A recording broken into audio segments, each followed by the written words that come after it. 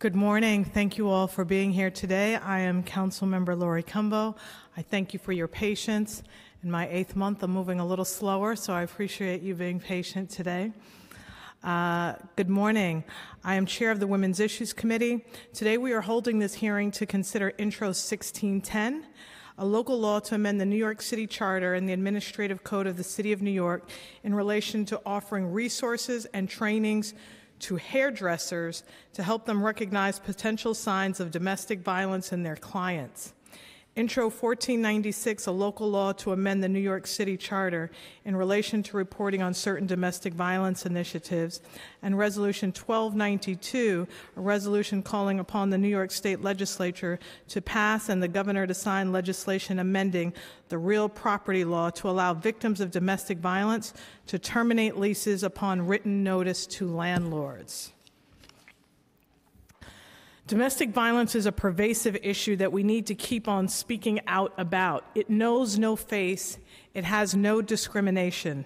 Domestic violence can happen to anyone, no matter your socioeconomic status, your race, or your gender. It can occur a couple of weeks into a relationship or decades later. Domestic violence comprises 15% of all violent crime in the United States. More than 10 million people per year are victims of domestic abuse. While we know that domestic violence has no face, we also know that a disproportionate number of victims are women. Under the current federal government, immigrant women are even less likely to come forward to report incidents of domestic violence for fear of being deported. And when we think about our current administration on the federal level, we understand that this can be an even greater barrier to individuals from our immigrant community coming forward.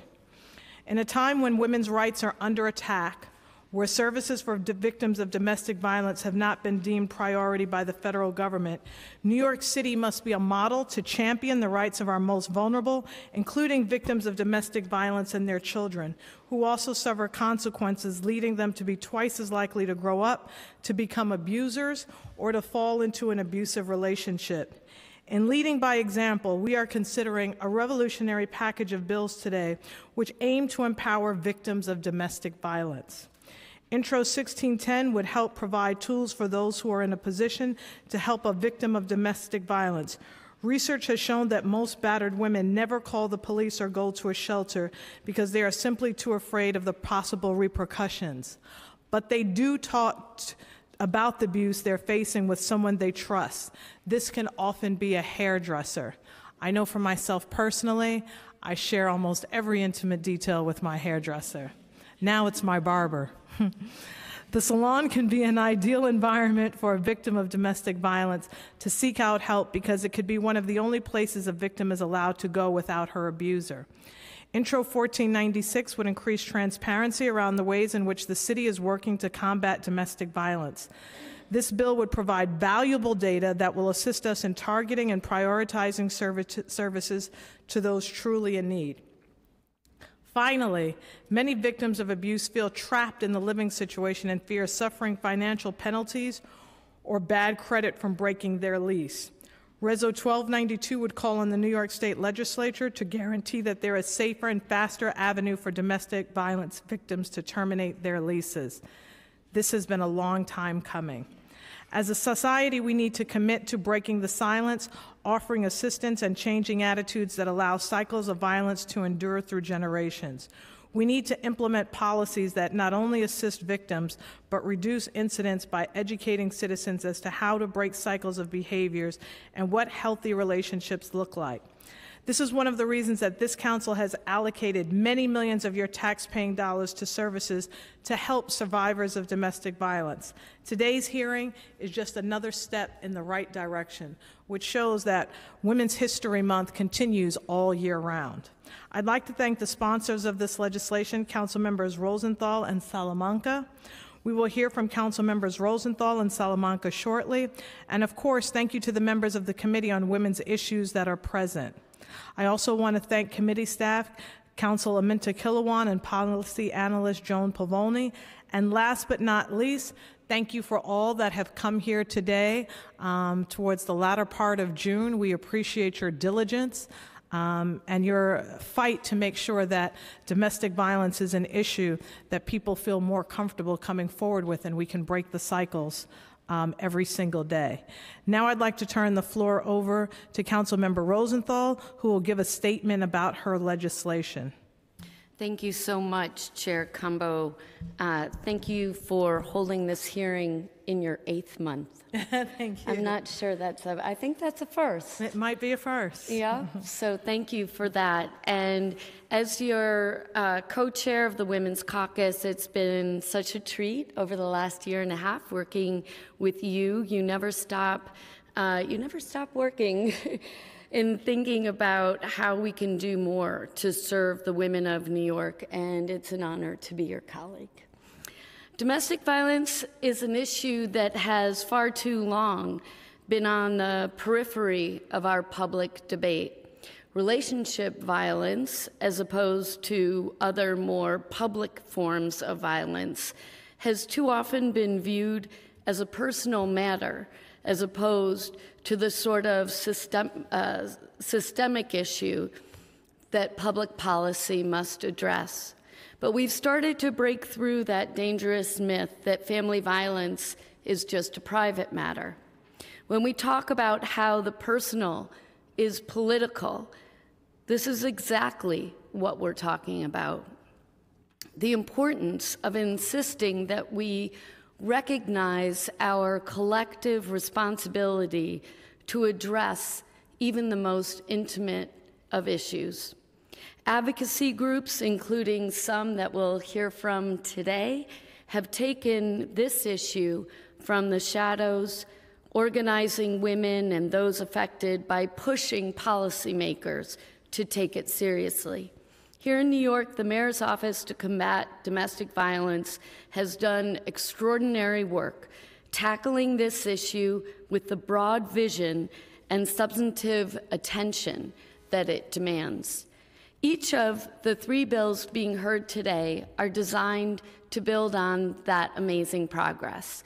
Introduction 1496 would create new reporting requirements for the Mayor's Office to combat domestic violence. This administration has offered a number of constructive new strategies, with I think more to come from the task force. And this bill will help us measure their progress and commit future administrations to continue this work.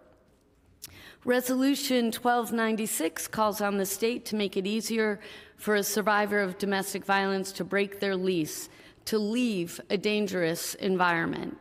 Even when a survivor of domestic violence has made the difficult decision to leave an abusive relationship, logistical questions about concerns like breaking the apartment lease all too often act as barriers to leaving an abusive environment. As lawmakers and everyday bystanders, it is our responsibility to work whenever possible to remove those barriers. And finally, Intro 1610, introduced by my colleague, Councilmember Salamanca, and myself, would require that the Mayor's Office to Combat Domestic Violence offer resources and trainings to hairdressers to help them recognize potential signs of domestic violence in their clients' lives. A salon is such an intimate space, and by empowering the workers on how to help when they see signs of domestic violence, we can help connect people to what can be life-saving resources. And I'm guessing that it's not just Councilmember Cumbo and I who have had a focus group of 1 to ask them if this would be helpful. And the resounding answer has always been yes. So let me thank Michelle Lee for her work on these bills. And in my office, let me especially thank Rachel Knowles and Emma Cloyd for their efforts, and of course Sean Fitzpatrick, my legislative director, for all his work. Thank you very much.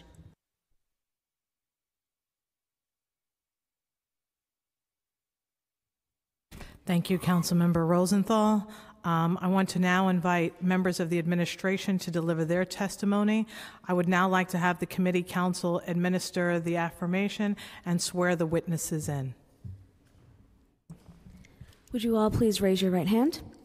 Do you affirm to tell the truth, the whole truth, and nothing but the truth in your testimony before the committee today, and to respond honestly to council member questions? Thank you. Thank you. You may begin. Good morning, Chairperson Cumbo and members of the City Council Committee on Women's Issues. I am Cecile Noel, Commissioner of the Mayor's Office to Combat Domestic Violence, OCDV. Thank you for the opportunity to speak with you today about the Mayor's Domestic Violence Task Force efforts to raise awareness and provide education about domestic violence and additional housing protections for survivors. I am pleased to be joined today by my colleagues at the Mayor's Office of Criminal Justice, MOCJ, the New York City Police Department, and the Department of Consumer Affairs. The Mayor's Office to Combat Domestic Violence, which was established in 2001, oversees the citywide delivery of domestic violence services, creates innovative policies, develops crisis intervention and prevention-based programs, and works to increase awareness through broad and diverse training and outreach efforts throughout New York City.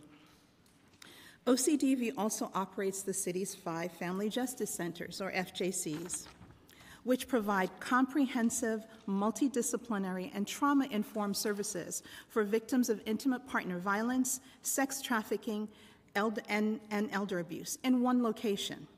Last year, the FJC served over 62,000 client visits across the boroughs.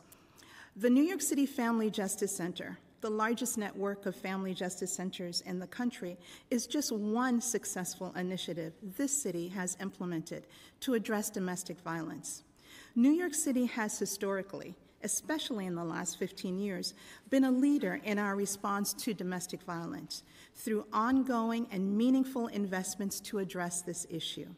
In this administration alone, we have, among other things, opened 2 new family justice centers, expanded domestic violence shelter capacity, and launched new initiatives focused on public housing and domestic violence, stalking, healthy relationship education for youth in foster care, increased access to mental health services for survivors, and launched a new policy and training institute within OCDV to expand domestic violence education for agencies and community-based organizations. Yet, despite these achievements and a marked decrease in many other crimes in the city, the rate and impact of domestic violence remains elevated. Domestic violence is a significant driver of violent crime, with 19% of the murders, 38% of rapes, and 39% of felony assaults related to domestic violence citywide. Additionally, in 2016, there were over 83,000 calls to the New York City Domestic Violence Hotline for assistance. It is important to note that this data is just a snapshot of what domestic violence looks like in New York City, as underreporting significantly limits the ability to fully understand the scope of this issue. The persistence of domestic violence, even as the city has become safer overall, led the mayor to create the New York City Domestic Violence Task Force in November 2016. It was tasked with creating durable and effective solutions to domestic violence by combining both criminal justice interventions and social service resources to ensure comprehensive and innovative recommendations, co-chaired by First Lady Chirlane McCray and Police Commissioner James O'Neill, and co-led by the Mayor's Office to Combat Domestic Violence and the Mayor's Office of Criminal Justice. The task force brought together 120 experts and leaders from a broad spectrum of city agencies, elected officials, community organizations, and survivors to take a fresh look at how New York City responds to domestic violence. The task force working groups maintained a victim-centered approach throughout the process, with a heightened focus on marginalized communities, including immigrants, communities of color, and LGBTQ people. The result was a set of 27 recommendations released in April 2017, with a new $7 million investment, which aim to both hold abusers accountable and ensure that we are providing smart and effective pathways to safety, economic empowerment, and trauma-informed services for survivors and their children. The recommendations comprise 4 targeted areas that include expanding child, youth prevention and intervention, enhancing criminal justice system responses, strengthening New York City's communities, and improving citywide coordination to maximize resources. Excuse me. One funded recommendation that received resounding support from across the task force membership was for the Domestic Violence Task Force to continue its operations. I am pleased to share with you that currently we are in the process of hiring an executive director of the task force as well as a team of staff to, in collaboration with MOCJ, oversee the implementation of the task force recommendations and set up tracking mechanisms to analyze and assess program data, outcome, convene members to continue targeted discussions about specific challenges and areas for improvement, research current trends in the nationwide field to enhance services and interventions in the city for survivors, children, youth, and abusive partners, and develop additional recommendations to continue to move the needle forward in responding to domestic violence in New York City. We anticipate meeting on a regular basis with the task force membership to accomplish these goals and providing public progress updates on an annual basis. Therefore, the city supports the goals of Intro 1496, and we look forward to discussing a version of the bill that is aligned with our existing plan to report on the progress of the city's implementation of the Domestic Violence Task Force's recommendations. Several of the task force recommendations specifically focused on increasing training for targeted city employees at the Department of Education, the Administration for Children's Services, the Fire Department, and throughout Thrive NYC programming.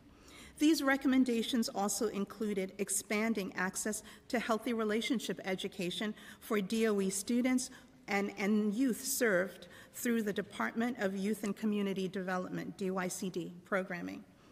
OCDV, in collaboration with MOCJ, is eager to implement the new training initiatives with the leadership of OCDV's Policy and Training Institute, which was launched in 2016 to build awareness, skills, and capacity around issues related to domestic violence throughout New York City. The Institute's training team provides education to city agencies, community-based organization staff to help them better understand, identify, and address issues related to domestic violence.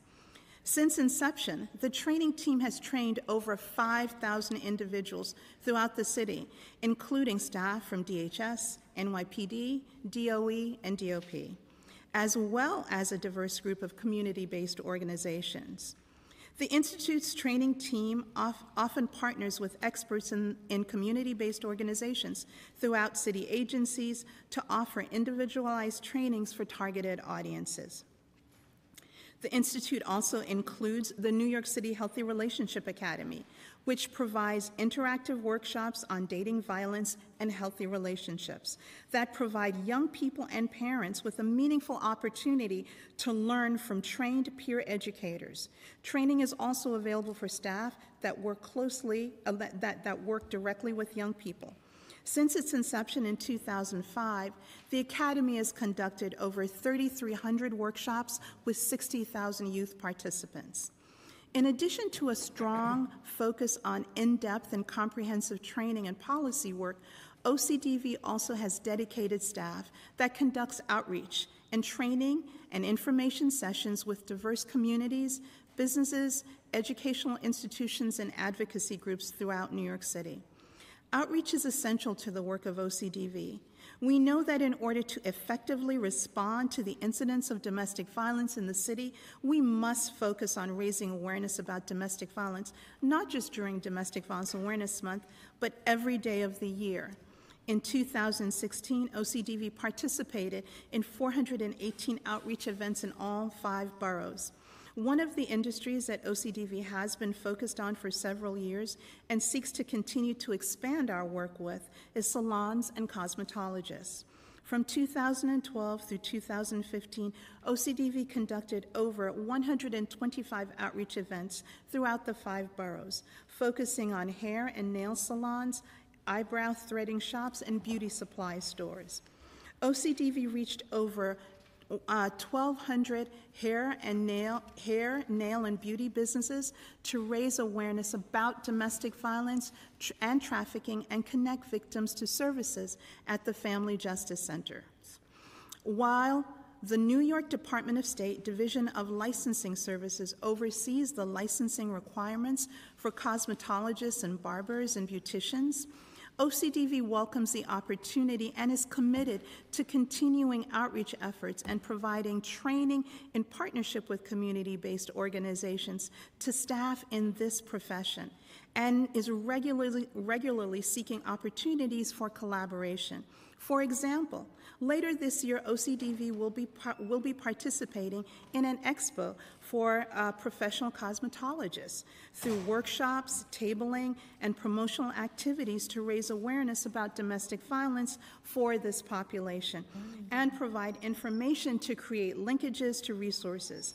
We have an excellent working relationship with professional cosmetologists in the city and would have concerns about introducing a punitive element to that relationship. We believe that efforts to educate and inform cosmetologists about the signs of domestic violence and the resources available to victims are most effective when they are the result of voluntary collaboration and outreach rather than regulatory mandates. In addition, the Department of Consumer Affairs does not currently license or regulate cosmetologists and is not well situated to enforce a training requirement through the issuance of penalties. In addition to a focus on increased trainings, the task force also put forth recommendations to address the intersection of domestic violence and housing.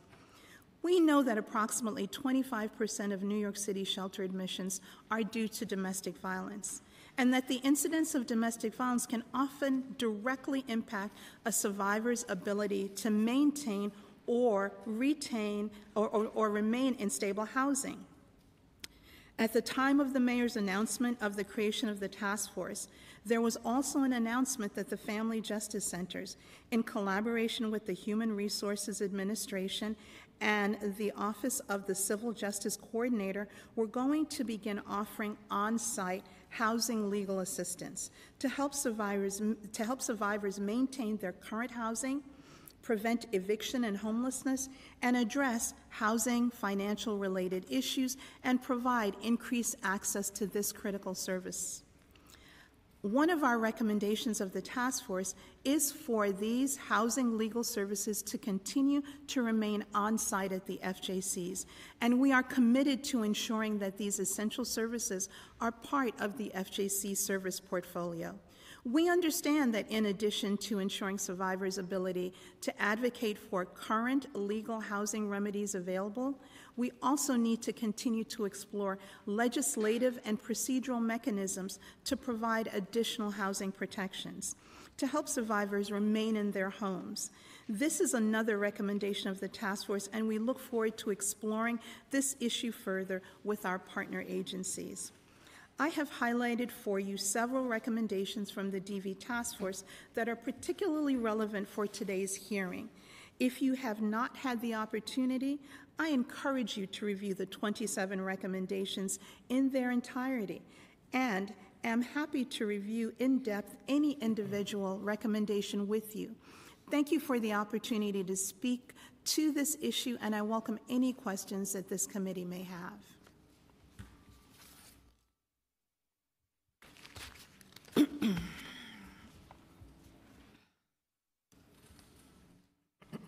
I want to acknowledge that we've been joined by Councilmember Ben Kalos of Manhattan, the only male member of the Women's Issues Committee. So we're always very pleased to have his voice and his participation and his perspective. I wanted to get started with questions. Outside of the legislation, I wanted to know what has been the success of now having 5 family justice centers and the success of the Staten Island new opening of that particular center? How has that gone? How has that helped in your ability to further do preventative work in the cases of domestic violence in the city of New York? In June of 2016, we opened the Staten Island Family Justice Center. And that center has far exceeded in client visits our projected expectation by far. The opening of that Justice Center, along with the 4 that we have only served to expand our reach out into the community, enabled us to really offer more services and really serve a much needed borough, which was Staten Island here.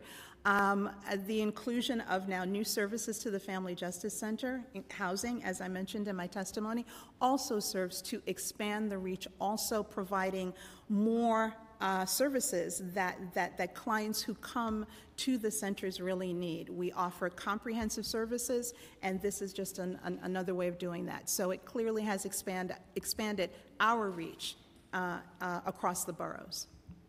We talk a great, and I'm happy to hear that, because it has been an underserved borough in that way, and often individuals from Staten Island would have to come to the other 4 family justice centers. It's important that they have their own center, and I'm glad that you have seen people coming forward in that way. In your testimony, you stated domestic violence is a significant driver of violent crime, with 19% of murders, 38% of rapes, and 39% of felony assaults related to domestic violence citywide. Additionally, in 2016, there were over 83,000 calls to the New York City Domestic Violence Hotline for assistance. The complication with that number is that when you're doing great outreach, when you're doing the work, you have increased calls. And so in any other form of evaluating success, you would want to see decreased calls. But this is an unusual situation because it's such an underreported crime that exists with domestic violence that more people coming forward is great, but it's hard to evaluate the success if the preventative measures are taking root. How do you quantify calls from the year before and the year before that? Are the calls going up? Are they going down? How are you seeing the success of the work that you're doing?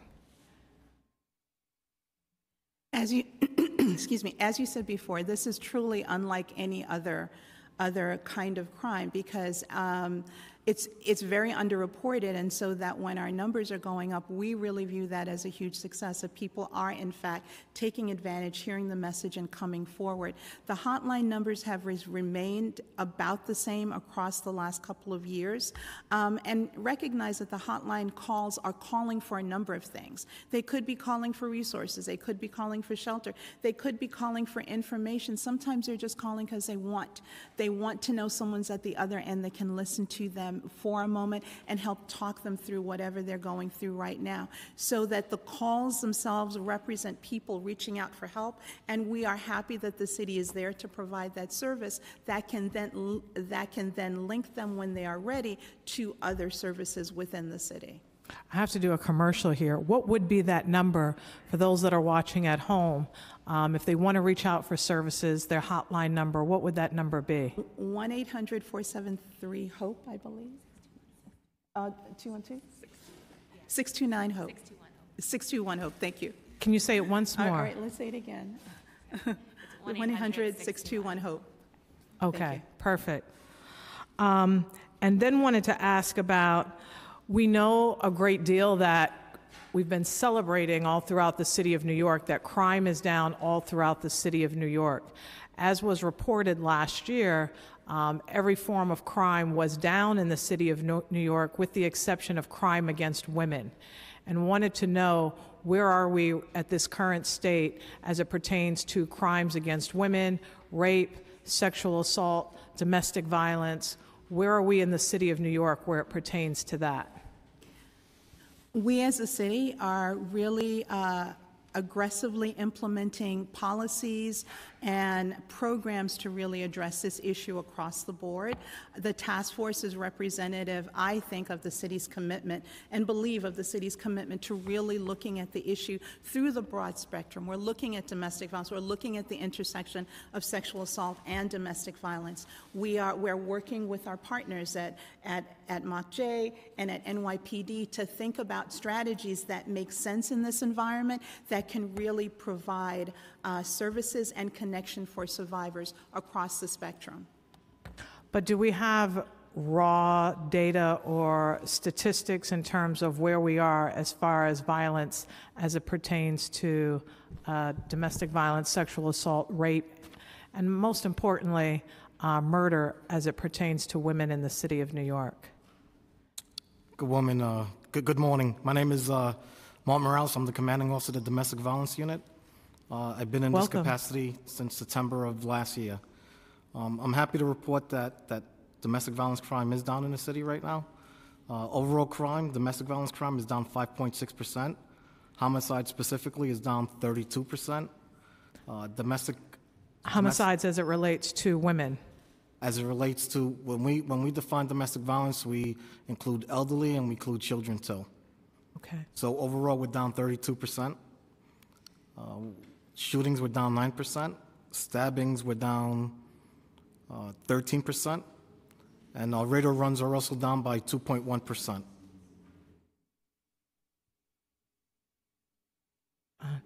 What about as it pertains to fatalities? One of the things that we noticed is that there had been an increase in earlier years as it pertains to fatalities related to domestic violence.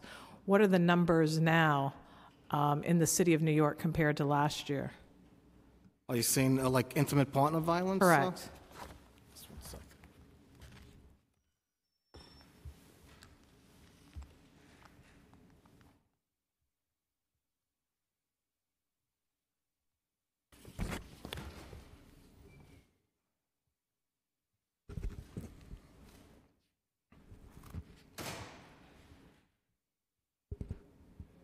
So overall, we're down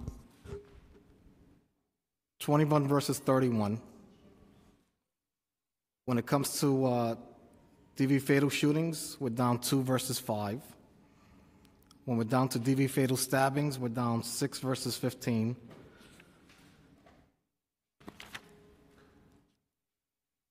And intimate partner accounts for 38% of our homicides. Can you repeat that one for me once more? Intimate partner homicides account for 38% of our domestic violence homicides.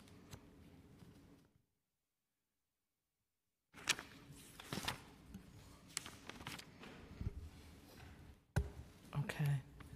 I thank you for those statistics.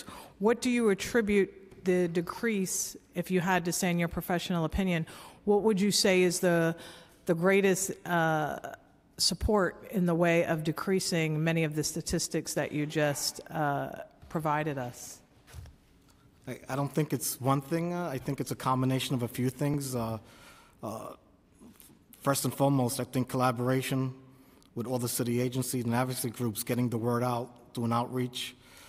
One of the things that we also instituted was a domestic violence recidivist program where we basically we expanded our commitment. I'm sorry, I didn't hear you. A domestic violence recidivist program, okay. A top offender program. Got it. We basically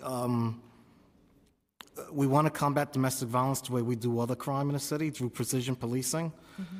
So we have very specific approaches to target top offenders of domestic violence, the worst of the worst, and we're committed to stop the abuse. And it seems by targeting the people who are committing the most violence. It's very data-driven, it's very targeted, and so far it's working. And that approach is working for other crimes in the city. As you know, other crimes are also down. So that approach is working towards domestic violence. The second part of it is home visits. We have a very aggressive, that's the cornerstone of what we do. Last year, we took nearly 280,000 domestic incident reports. And these reports are not just words on a paper. They tell a story. They tell a story of abuse in someone's home. And each officer knows that each victim, you know, a fellow New Yorker is looking for assistance. So we do home visits. Last year we were able to visit 90,000 households of domestic violence. And when we visit these households, we give them, we do several things. We assess the situation. We take pictures if pictures wasn't taken by patrol. When I say home visits, I'm talking about the domestic violence. Let me take a step back. I have 456 domestic violence officers working for me citywide in the precincts and the PSAs, 86 precincts and PSAs, and they're the ones that monitor and do the home visits.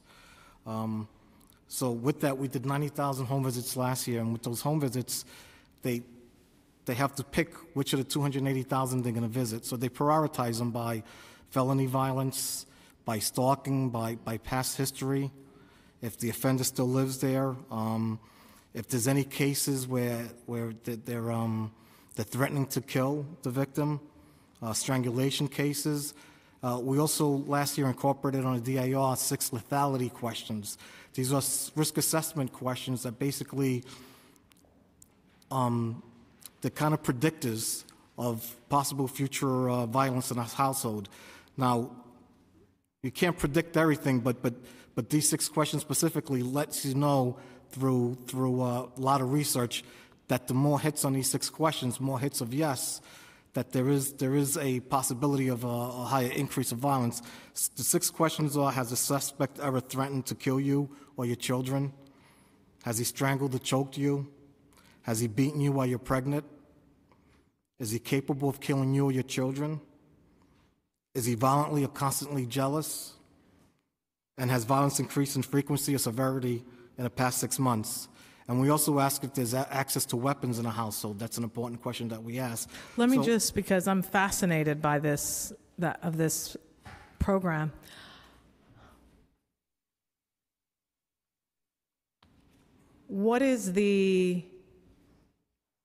How are you received coming into a home?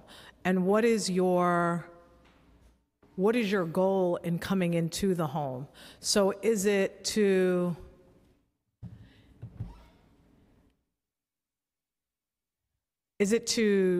check on the family to see how the family is doing? Is it to put a little bit of just want to let you know we could stop by any time, so I hope that everything is going the way it should be here? Or is it we want to keep monitoring you, we want to bring you resources, we want to bring you help, because I would imagine if you're going into a family's home, just thinking about my own home and all of those sorts of things and how this information would be received, when asking questions such as, do you feel threatened? Do you feel that this person could potentially harm you or the children? You know, I see in real life that acting out in terms of, you know, the man also being like, well, what about her? She's doing this and she's doing that. She could potentially harm the children. And it would seem like it would be a combative situation in terms of how that particular man is going to feel or other partner in the home. Right. Our goal is to provide safety and hope to the victim. And we never ask the questions in front of the offender either. We always separate parties. But I'm talking about home visits. So this is after 911 responded to a call. Right. Within the next day or two, one of my 456 officers citywide will respond and do a home visits to some of these homes to see, you know, what happened. Maybe we could get more information on the domestic incident report to build a stronger evidence-based prosecution for the district attorneys. If certain photos weren't taken of injuries or any property damage, we're gonna, you know, request to take extra photos or any property damage in a household. Do they come in? Are they uniformed when they come? They're uniformed, yes. Do they bring any other type of individual with them, like a mental health practitioner or someone else, or is it only the NYPD? Majority, it's the NYPD, but we did add the Crimes Victims Assistance Program. I believe back in August, there's 26 or 29 precincts that has 2 advocates in each command, one specifically for domestic violence and one for other crimes, but they're interchangeable. And they're starting with training and proper equipment because we want them to be safe, so make sure they have vests and stuff like that. They're tagging along with the officers and doing home visits too. Okay. So, and that program is going to be expanded to another 26 precincts this year, and by 2018, all 76 commands and all the PSAs are going to have the advocates assigned to the commands. I want to get to the legislation, but I'm so fascinated by how this process is actually being implemented. Would you say that the officers that are in your command, you said it's 456 that work specifically on issues surrounding domestic violence? Yes, that's a combination of sergeants, detectives, and police officers. Do they get some sort of special training that happens either at the academy, or does it happen later once they've been assigned to that unit, that they receive some sort of special training that assists them in dealing with domestic violence cases? Constant training. I'll start that all recruits are trained in the academy from the 6-month training. My office has also trained all officers that are being promoted to sergeant, lieutenant, and captain. All the NCOs were also trained in domestic violence, so they could assist in home visits if we need them to. But my officers are always constantly trained. We also do 2 big trainings a year, what we call an all-in conference, where I have we had about 500 domestic violence officers attend that, and we went over elder abuse, child abuse, stalking, very topical domestic violence issues. And every October we host a domestic violence conference in headquarters, where we have not only our domestic violence officers, but the different agencies and advocates that we collaborate with. And we have some guest speakers, and we go over some topical DV training on that too. So there's always constant training. But with these home visits, when an officer goes in, not only do they provide services and referrals, they create a safety plan if need be. And what I mean by that is if the offender still lives there, then we talk about an escape plan, maybe have a travel bag ready to go. Maybe the victim should speak to a neighbor or a family member, let them know what's going on in the house, so that way he or she's not alone in the situation. Mm-hmm. Maybe come up with some sort of dialogue or some sort of body language, someone in the household if they needed to escape. In situations where the offender doesn't live there, we strongly advise that they change their phone number, cell number, the doors on a lock. If they have a wooden door, we recommend a steel door. We recommend to, when they park their car, park it in a well-lit area. Change your routine every day. So we talk about these safety plans, and I could highlight. We also tell them that let your employer or security at your place of employment know what's going on, because a lot of times in stalking situations, an offender will stalk a victim at their workplace, and I have a little bit of a success story, if I may. Please. We had a situation recently in March at a department store in the city. I'm not going to name the department store to keep the victim's, privacy in place. She was a victim of domestic violence where past history, and now he's stalking her. He went to her place of employment at a department store, and she feared for her safety. And she knew that he has carried weapons in the past, carried guns in the past. So with that, she alerted security. Security called 911, and the local precinct's domestic violence sergeant and police officer responded to the department store. At that time, he already fled the scene. They got more information for her. The domestic violence officer gave the victim her personal department cell phone number and said, if he comes back tomorrow, have security call 911, you call me direct. It so happens he came back the next day. They got him trying to escape from the store. Oh my goodness! After he had a knife on him, but after a debriefing, he admitted to having 7 more guns in his house, and we were able to recover those 7 weapons. So these visits and safety plans are very effective, and these are little stories that are out there that you don't always get to hear, but it does happen, quite often. Wow. Thank you. I'm actually, in the interest of time, going to open it up to my colleagues, and then we'll jump right into the legislation. But I wanted to get some background in terms of some of the work that's already being done at this particular time. I'll turn it over to Councilmember Rosenthal. Thank you so much, Chair Cumbo. Can we just start with, I know you're going to send this over after the hearing, but just for the public, you both ran through some numbers very quickly, and can I ask you to do that again more slowly? I think I'm set up to listen to it now, but I think you were talking about domestic incident reports this year versus last year. When is this year? Is that 2000 year-to-date 2017 versus that period in 2006? So start me from the top. That's correct. We're talking about January 1st through June 25th.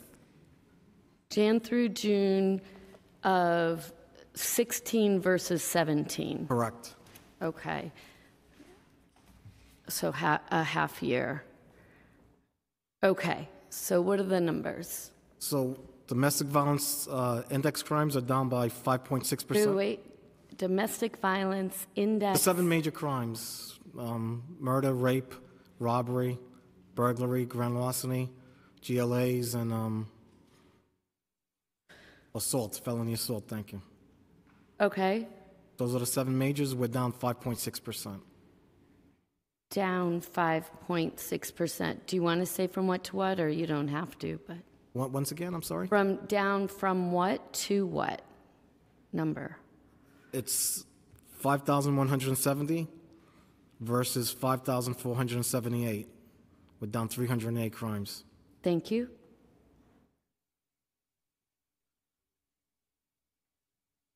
Other complaints of domestic violence, which includes other felonies and misdemeanors, we're down 6.3%.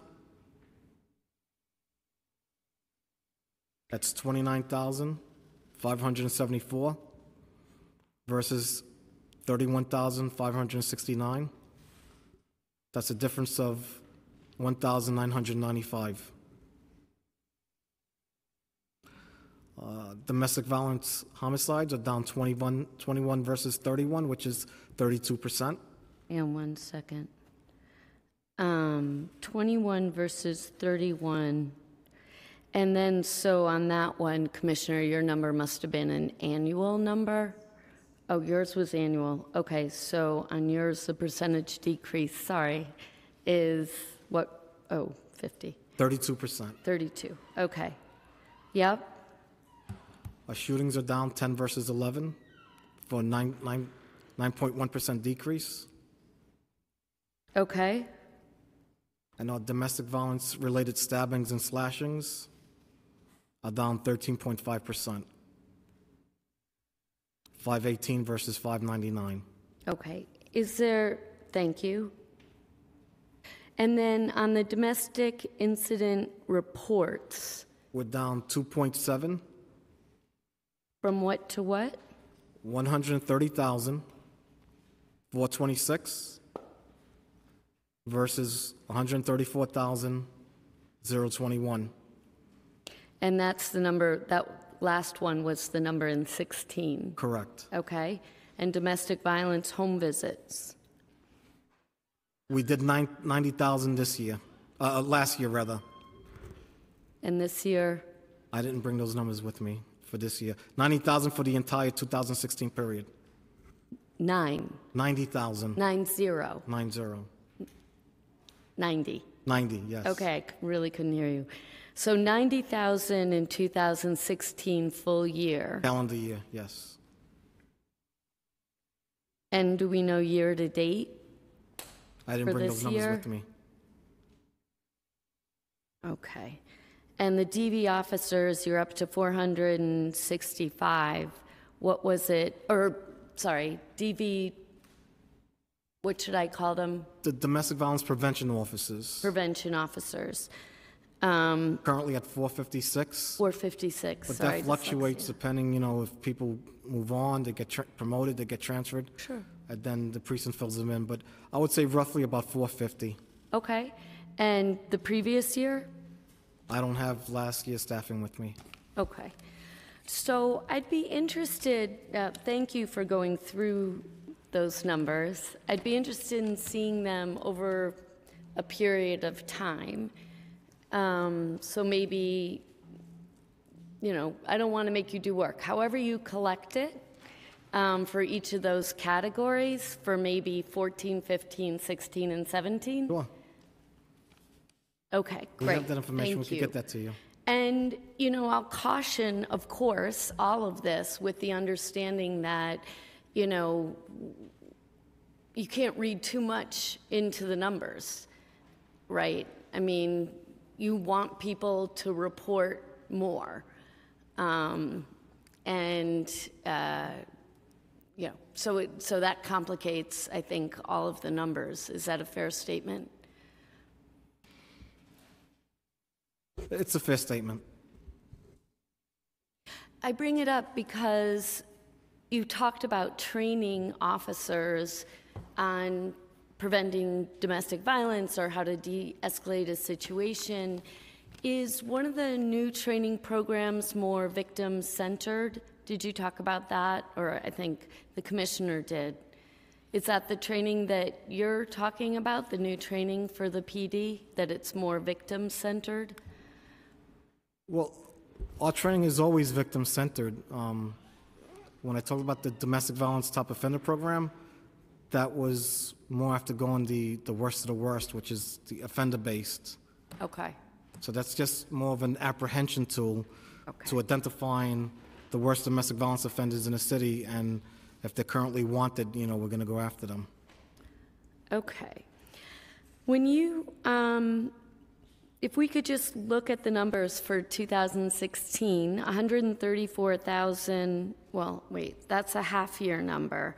And then the full year, the half-year number for DV reports is 134,000. And the full year for DV home visits is 90,000. Can I just, for sake of numbers here today, and this is all draft and I'm not going to hold anyone to anything, let's just double up the 134 to call it 260 for a full year. Last year we took 280,000. Right. So of those, would you say that 90,000 is the subset? Right, that you got 280,000 incident reports, and you did 90,000 home visits, by the way, all of which is amazing, so thank you for this. I'm just trying to understand it better.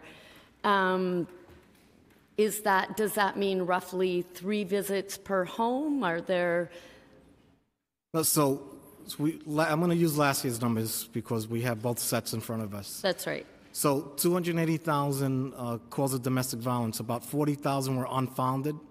We still take a domestic incident report for unfounded calls. In other words, we get a call of a husband and wife arguing on a corner of Chambers and Broadway. The police responds, they look around, they look for witnesses, they look for anything. They still complete a domestic incident report, and it's unfounded. They complete those on their smartphones. So of the 280, about 40,000 are unfounded anyway. 40,000 are what? About unfounded.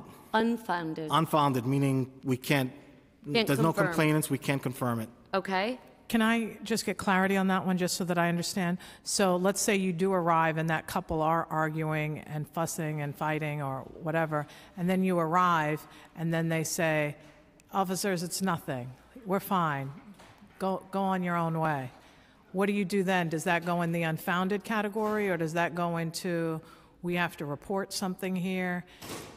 Especially if in the situation you can tell it's obvious something that happened, but they don't want to deal with the fact that the police have been called by an outside entity. But we get that a lot, because especially in a public area like in a street, but the officers are trained to separate the parties and, to see what's going on, to see, what was the reason for the phone call. A lot of times witnesses are calling, so we get a lot from that phone call of a witness too. But either way, we're going to complete a domestic incident report. Now, if the complainant or victim refuse to give his or her name, we can't force them to either. And if we believe that the situation, the victim wasn't assaulted, we don't see injuries, we don't see bleeding, and it was a verbal dispute that occurred in the street, we're going to take a report for that with or without complainants named on that domestic incident report. What do you do in the case of someone who, I know this is getting very detailed, but you arrive on the scene and someone is clearly hurt, but they don't want to press charges or report it? How does that get handled? Someone's got a black eye, someone's got a bloody nose. We have, for felony assaults, it's a must-arrest situation. There's no discretion, even if the victim doesn't want the complainant arrested, the offender arrested. That's a must-arrest situation. And misdemeanor assaults, it's up to the officer's discretion, but the discretion is we want that arrest made anyway because that misdemeanor assault will turn into something violent in the future. So although the officer has that discretion, even if the complainant doesn't want him arrested, I would say 98% of the times that arrest is being made, we want that arrest made. Okay. I just have to ask, because does that different from incidents of sexual assault? It seems like they may be handled differently in the sense of, right? Yeah. This person's got a bloody eye, a bloody nose, and you've made that arrest. The person does not want to press charges, maybe because they're an immigrant, maybe if they fear for their life. Is it possible, or are you capable of still taking this and getting a conviction without the participation of the victim, even though you might have witnesses that would testify in support of what they saw? So I could speak to on domestic violence specifically, not so much sexual assaults, but what we do is we try to build a very strong evidence-based prosecution. So, as the commissioner could attest to, many victims do recant, and after they make the original complaint, they recant and they don't want an arrest made. But if we have the 911 tapes and we have good pictures of the injury, we have threatening text messages on her phone or his phone, and we have on a domestic incident report, the victim is writing the story in his or her own handwriting, in his or her own language. So many DAs, they will use that as a supporting disposition to prosecute the case regardless that the victim is recanting. But that's a great question that you could pose to the DA's office, because I would definitely like to see more prosecution in that area. Thank you, because there is a discrepancy that we've seen when we had a presentation to the Women's Caucus as it relates to sexual assault and rape, that you can have all of that evidence presented, but if the victim does not want to proceed or move forward, that you could have all of that information and it still not lead to a conviction. Right. I apologize for interrupting. Councilmember Rosenthal. I think we're going to be inviting you to the Women's Caucus to come chat. This has been great. This has been really helpful. Councilwoman, if I may clarify one thing with the home visits, because I don't want to. We had 90,000 home visits, but a big portion of that, we have what we call a high propensity and child at risk program. These are households that we identified at most at risk, that has a lot of history of domestic violence, and we believe that there's a propensity for reoccurrence or re-victimization in these homes. So we have each precinct has multiple households on their high propensity child at risk homes. Citywide, we have right now 651 households that are identified as such, and these are specialized visits where they go there, they monitor the house, they track the house, and they offer any services that they haven't offered in the past, or the continuation of offering services. They might be aware of a new incident that they didn't want to call us for, but they build some sort of relationship and trust with the domestic violence officers, because these homes are visited almost once every 2 weeks. So a high propensity home in a calendar year hopefully is visited 24, 25 times at least. So, you multiply that by the 651, that's going to be a good portion of the 90,000 home visits. So I just want to clarify that not every 90,000 was unique. We have, like on a top offender program, we also have, our top, victims where we give them very catered and targeted home visits.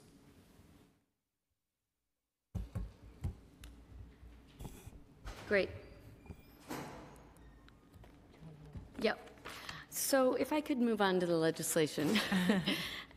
This is so very helpful, but, and let's actually start with this issue of homes where the victim might be at risk.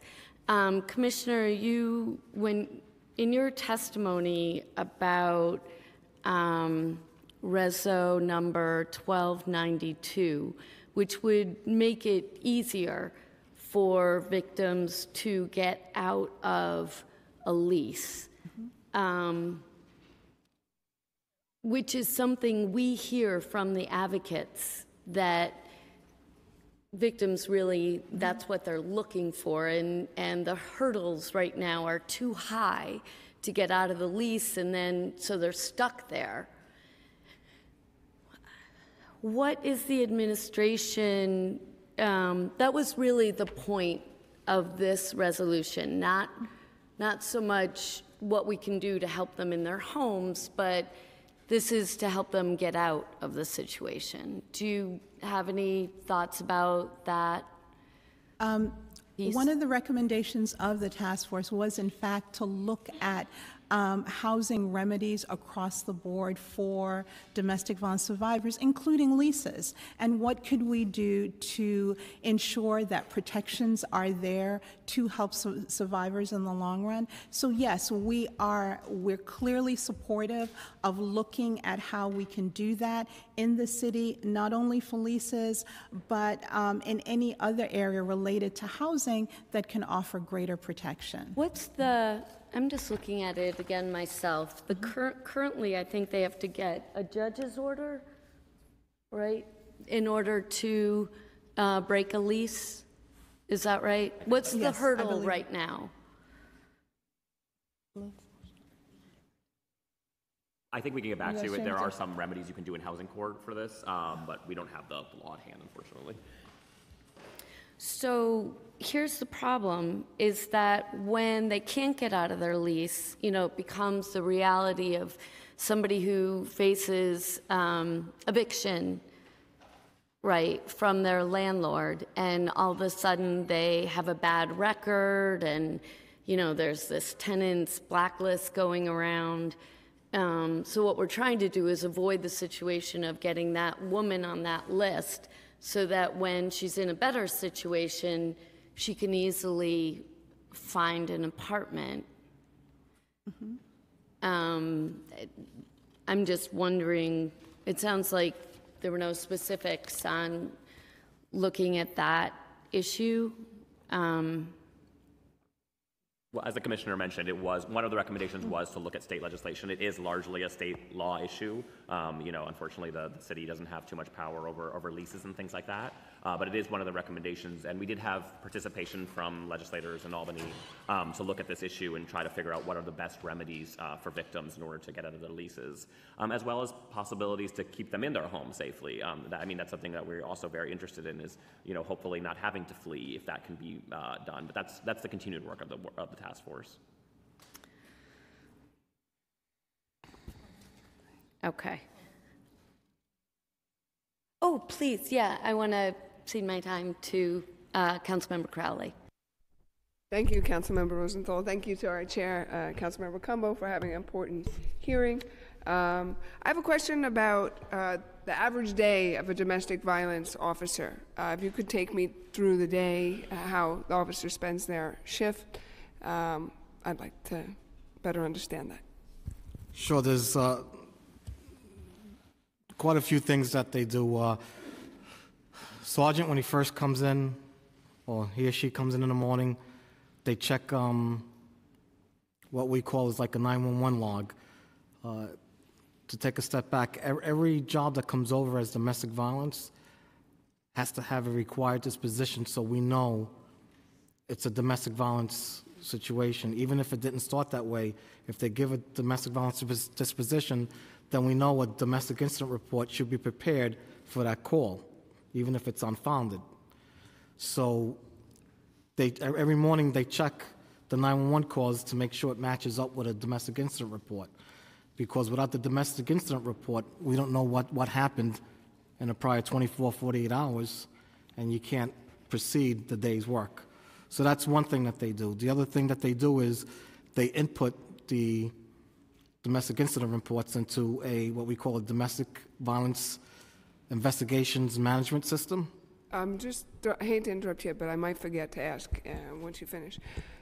So when a domestic violence incident occurs, and from the numbers I see from my own precincts, they seem to be the #1 occurring incidents of crimes or reports. Say that again? Calls, reports, crimes. It seems to be the #1 domestic violence. The #1 reason the police go for calls. In your precinct, or? Yeah. Okay. Domestic violence. I thought it was almost in every precinct. Which precinct is this? I'm at the 104 and the 102. Okay. I thought that it was every precinct. I thought it wasn't just alone. I mean, this is not just a woman being abused at the hands of her lover. It could be two brothers arguing, or an incident with a parent and child. But that was the impression I had. It wasn't just my area, that it was citywide. So I was just curious to know, if in every precinct at any given time of the day, is there somebody who specializes in domestic violence? Then somebody who comes in and then reviews the cases that happened the night before or the shift previous. That, you know, that there could be somebody immediately on call to be dispatched to that incident that has that expertise. If a domestic violence officer is working, they're going to go to that call, but patrol's going to be responding to those calls first, because they're in a car already, they're answering the radio, a call comes over like a robbery or burglary or domestic incident, they're going to respond to that call.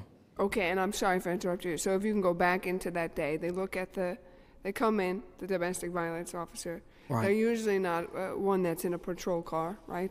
That's their specialty. They're working with the overall number of domestic violence incidents, so that they review the incidents that happened when they were not there, and...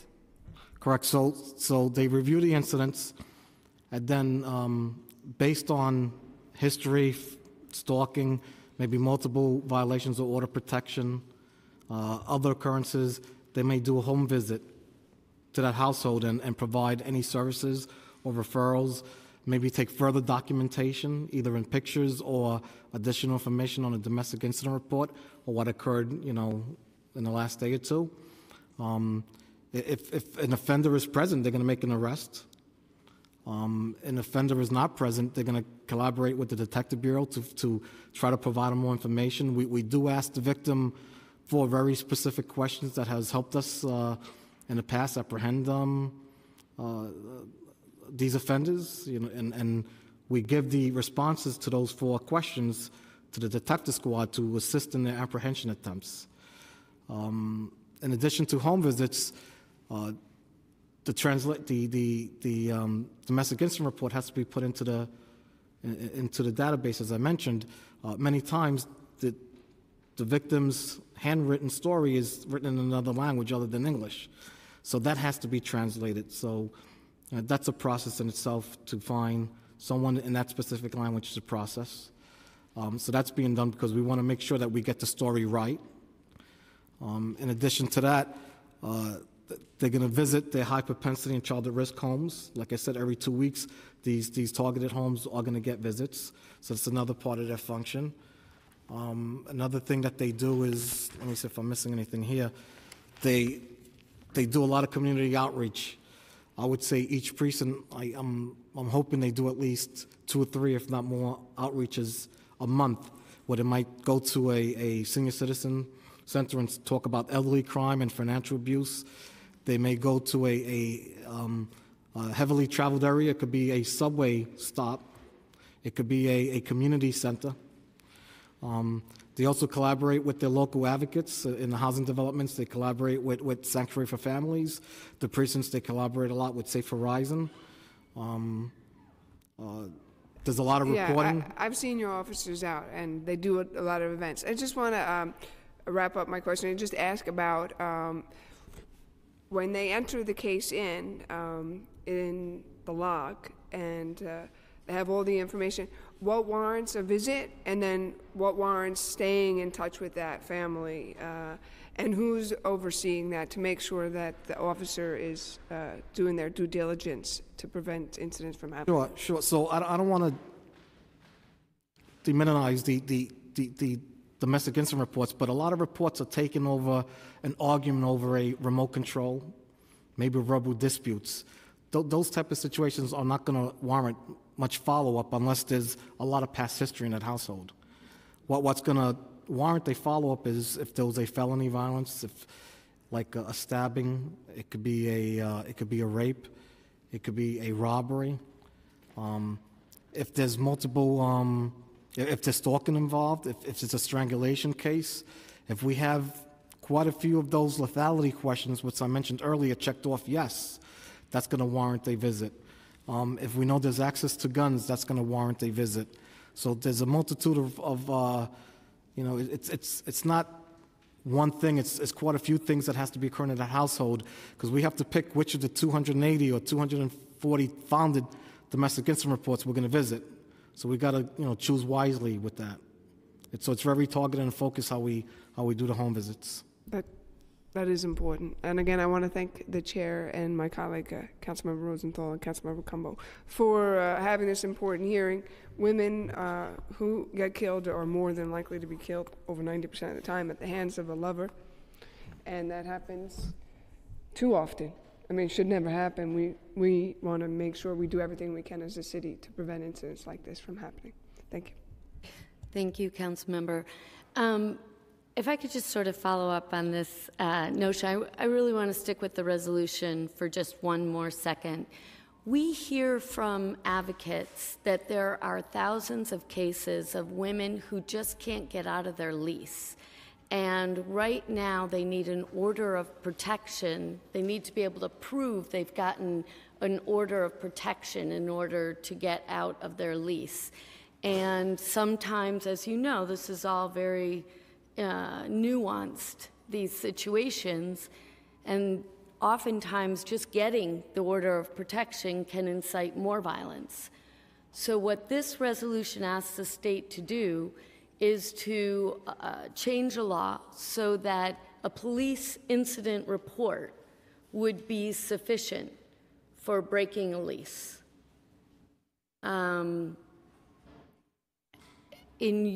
For really either of you, do you see that could be relief? Are you seeing those situations, or is this something that you're not as aware of? In the family justice centers, our housing attorneys really work with the client to achieve a successful resolution. In terms of this bill in particular, we feel that it would be important to take a look at all of the remedies that we might be able to move forward on to be able to achieve the goal of, in fact, creating safety for the survivor and being able to do just what you're saying, breaking the lease, as well as other things that could fall within that same domain. And what we're looking at right now is sort of models in other jurisdictions of how to do this and really trying to find the right balance for survivors. So I think this is one possibility. There's probably other possibilities out there, and we're sort of eager to look at what the landscape is and to be prepared for the legislative session for next year. So what are some of the other remedies? I know people have argued that a social worker's letter should be sufficient for breaking a lease. What else are you seeing out there? I think there's a lot of different kinds of evidence you can use. And ultimately, it's, you have to look a little bit of a balancing, right? Because it has to be, easy for victims. You have to make sure it's also sort of legally viable. So I think there's a lot of different models out there. I don't have the full, 50-state survey at my hand, but we're happy to talk to your office, after the hearing to go over some of the things that are particularly attractive to us. Do you want to add to that? I really don't look at the lease situation, so I can't, comment on that. Do you think that the police incident reports are meaningful enough to tell a story? to be able to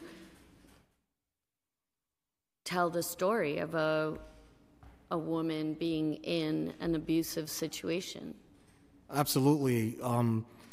But I wouldn't say any domestic incident report. I think you have to build some parameters with that because, as I stated earlier, we would take a domestic incident report if they fought over remote control. So I don't know if that's the parameter you want to use, or you want to say that's. But of course, it would say that in the incident report, right? So Yes, that yes. no one would be able to go to court or be able to break a lease because they fiddled with a remote control. Correct. Obviously, the content matters. Absolutely, and Right. that's what I would. So what I'm asking is, in a situation that's thorny, right, is seriously scary, and the police write that in the incident report, do you think that, so think of your worst case scenarios, do you think that those police reports should be enough, short of a court order of protection, right? They don't have that. But would a police incident report be sufficient to tell the story?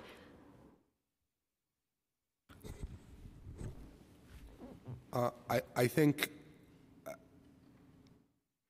that, as the chief said, that those reports are fairly accurate, that in the sense that an officer coming to the scene of one of these incidents is going to record what the victim is saying. Now, to the extent that that could be used to better serve victims of domestic violence, I mean, I think that would be a good thing. Okay. Might I? If I also, may I also say, remember, it's the victim's words on that, so you don't want the offender to get a copy of that either, and now have privacy issues. It's not part of the resolution. Okay. And might I also add that that survivors sometimes don't call the police, and we know that, right? They don't call, but they could be seeing a service provider.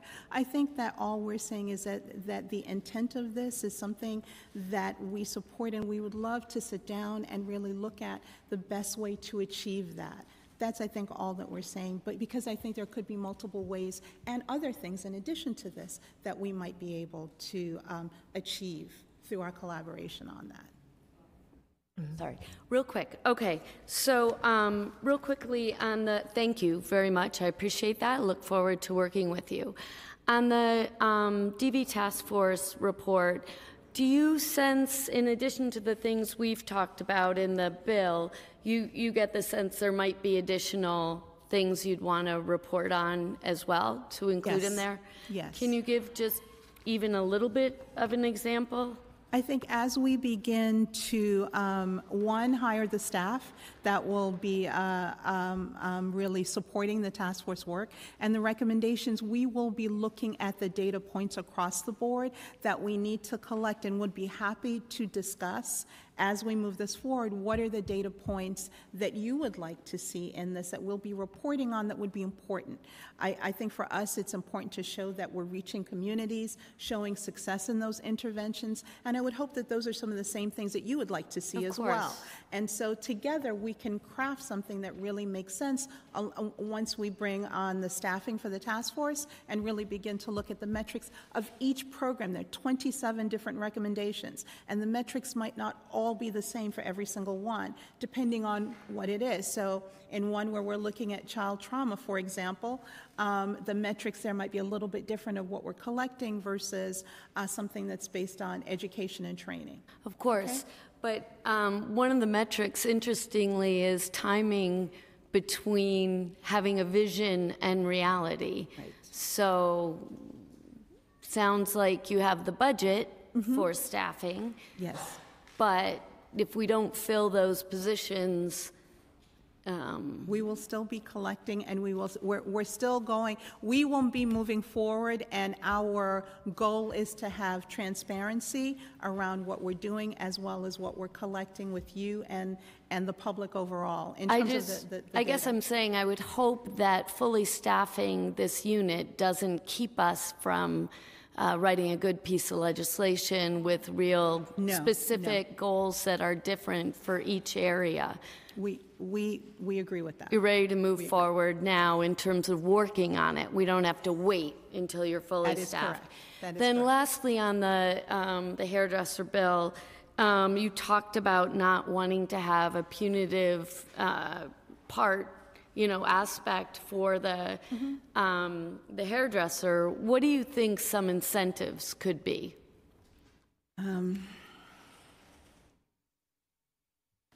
I would love to give that some thought and get back to you, but I do think ultimately being able to maybe structure something where I don't know, we're giving them more of our resources than we are right now, linking them up with community partners that are readily available, even outside of the Family Justice Center rubric in my office. There are many, many community partners who would love to be a part of that relationship and have them feel like there's a real partnership within their own community with folks who speak their own language, who can come in and actually do that work. I think that would be a great thing to be able to offer. Is that something that the task force would have the capacity to do throughout the city? I think that with the partnership of the many agencies that we have, yes, I think they would be very willing to talk about what that would look like. Do you think that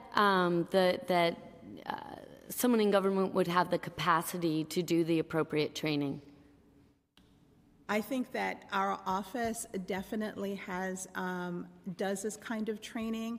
It's unclear to me of the overall number. I mean, I gave a number in my presentation here. That's 1,200 over the scope. Now the number of cosmetology and nail and all of those salons, I don't have the number, and I'd have to evaluate what that is against our own capacity as a government entity that does a lot of this training, right? That does a lot of the training, both for city entities and what that would look like out in the community. Thank you. For the licensed store, the stores that have retail outlets that have licensed cosmetologists and hairdressers and barbers, does DCA know how many of those there are?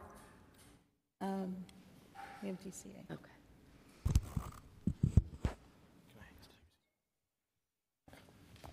Hi, Councilmember. My name is Casey Adams. I'm from DCA. We don't currently license salons and barbershops. Right. But do you know how many there are in the city? I understand you guys don't. It's a state responsibility. So we don't track that, but it is our understanding that some data may be available from the state entities that do licensed barbershops and cosmetologists. So you don't have a sense yet of, if you're hitting 50%, 80%, 2% of the people out there who could be helping? Could you clarify what you mean by hitting? I don't know, the work that you do in outreach. So to clarify, DCA does inspect salons and barbershops, along with many other types of retail establishments for certain requirements to which they're subject, including, for instance, gender pricing for services, as well as the posting of refund policies and accurate price When you lists. do the inspections, do you know that you're inspecting a beauty salon when you check it off in the box versus a shoe shiner? The types of establishments that we are inspecting are generally recorded on when we design the inspection route, but we don't have our enforcement staff here today, so I can't get too much I guess into the details. Question would be to DCA, can you, using the inspections you do for the things that you are required to do, which you just listed here, using that information, could you identify the number of establishments that provide this service? We don't have a picture of the complete universe of salons and barbershops. We do know the number of establishments that we have inspected over a certain year and the number of violations that we have issued. The legislation that's being discussed here today does speak directly to cosmetologists as opposed to salons and barbershops. So there is a little bit of a distinction between the individual cosmetologist and the establishment at which they work. Okay, thank you very much. Thank you for your time. Thank you, Chair Cumbo. Thank you. Thank you, Councilmember Rosenthal, and thank you for the legislation you've put forward. Just want to get right to so that we can have it on record. Is the administration in support of Intro 1610, a local law to amend the New York City Charter and the Administrative Code of the City of New York in relation to offering resources and trainings to hairdressers to help them recognize potential signs of domestic violence in their clients? We are in support of training. We have concerns about our mandate as well as a punitive piece to this legislation. That is our concern. We believe in training and want to do as much of that as possible. Now, my question with that is, in terms of the punitive nature of it, is it that during the licensing process, this training would happen and it would be a normal part of any aspect of their training in order to get the license that they would need in order to practice cosmetology? So again, the licenses for cosmetologists are issued by the state of New York through the Department of State. So the city and DCA specifically doesn't have a role in designing the training programs that they need to attend in order to receive that license. So where does the discrepancy in that and the punitive nature of this legislation, where do they meet? So our concern is centered on the fact that DCA as an agency doesn't currently have a regulatory relationship with a cosmetologist. So the first point of contact that the cosmetologist would have with the City of New York and with DCA specifically would be that they would receive a fine from the agency for failing to attend a training. I see.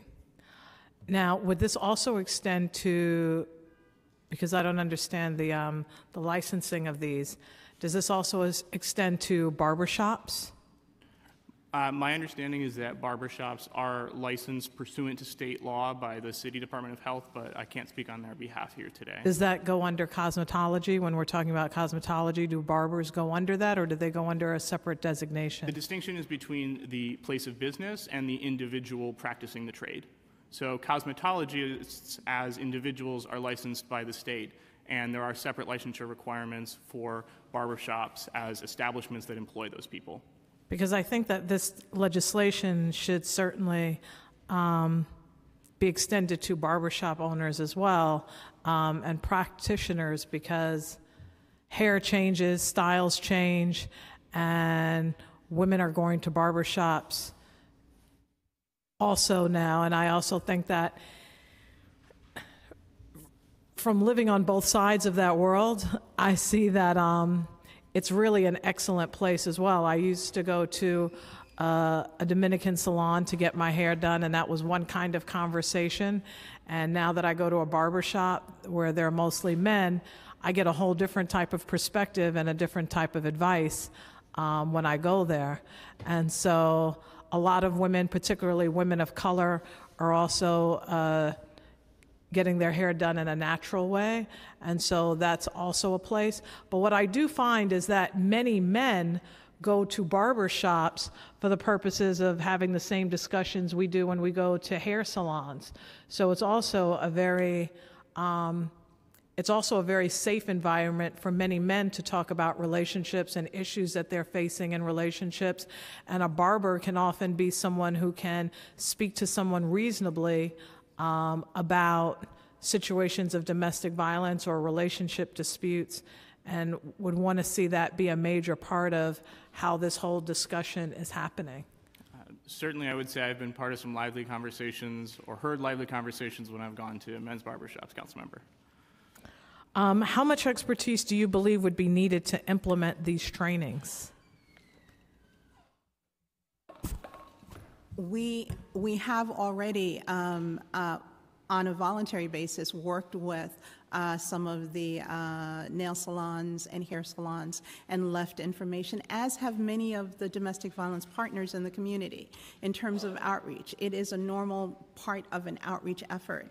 And so in terms of just organizations and or agencies like ours really steeped in an understanding with a victim-centered approach, understanding the issues of domestic violence, I think would be wholly equipped to be able to do training and offer resources in those environments. Are you familiar with other jurisdictions that are offering such trainings and resources to hairdressers? So we know that, for instance, Illinois has a state law that requires cosmetologists to attend domestic violence training similar to what's been discussed here today as part of their licensure requirements. That is, I think, closer to what you had described earlier, where the cosmetologist simply has another hour of training that is added on to what they're already required to attend pursuant to state law. So we know that that model exists and has been effective since January of this year, and we're also aware that Colorado has contemplated a similar scheme.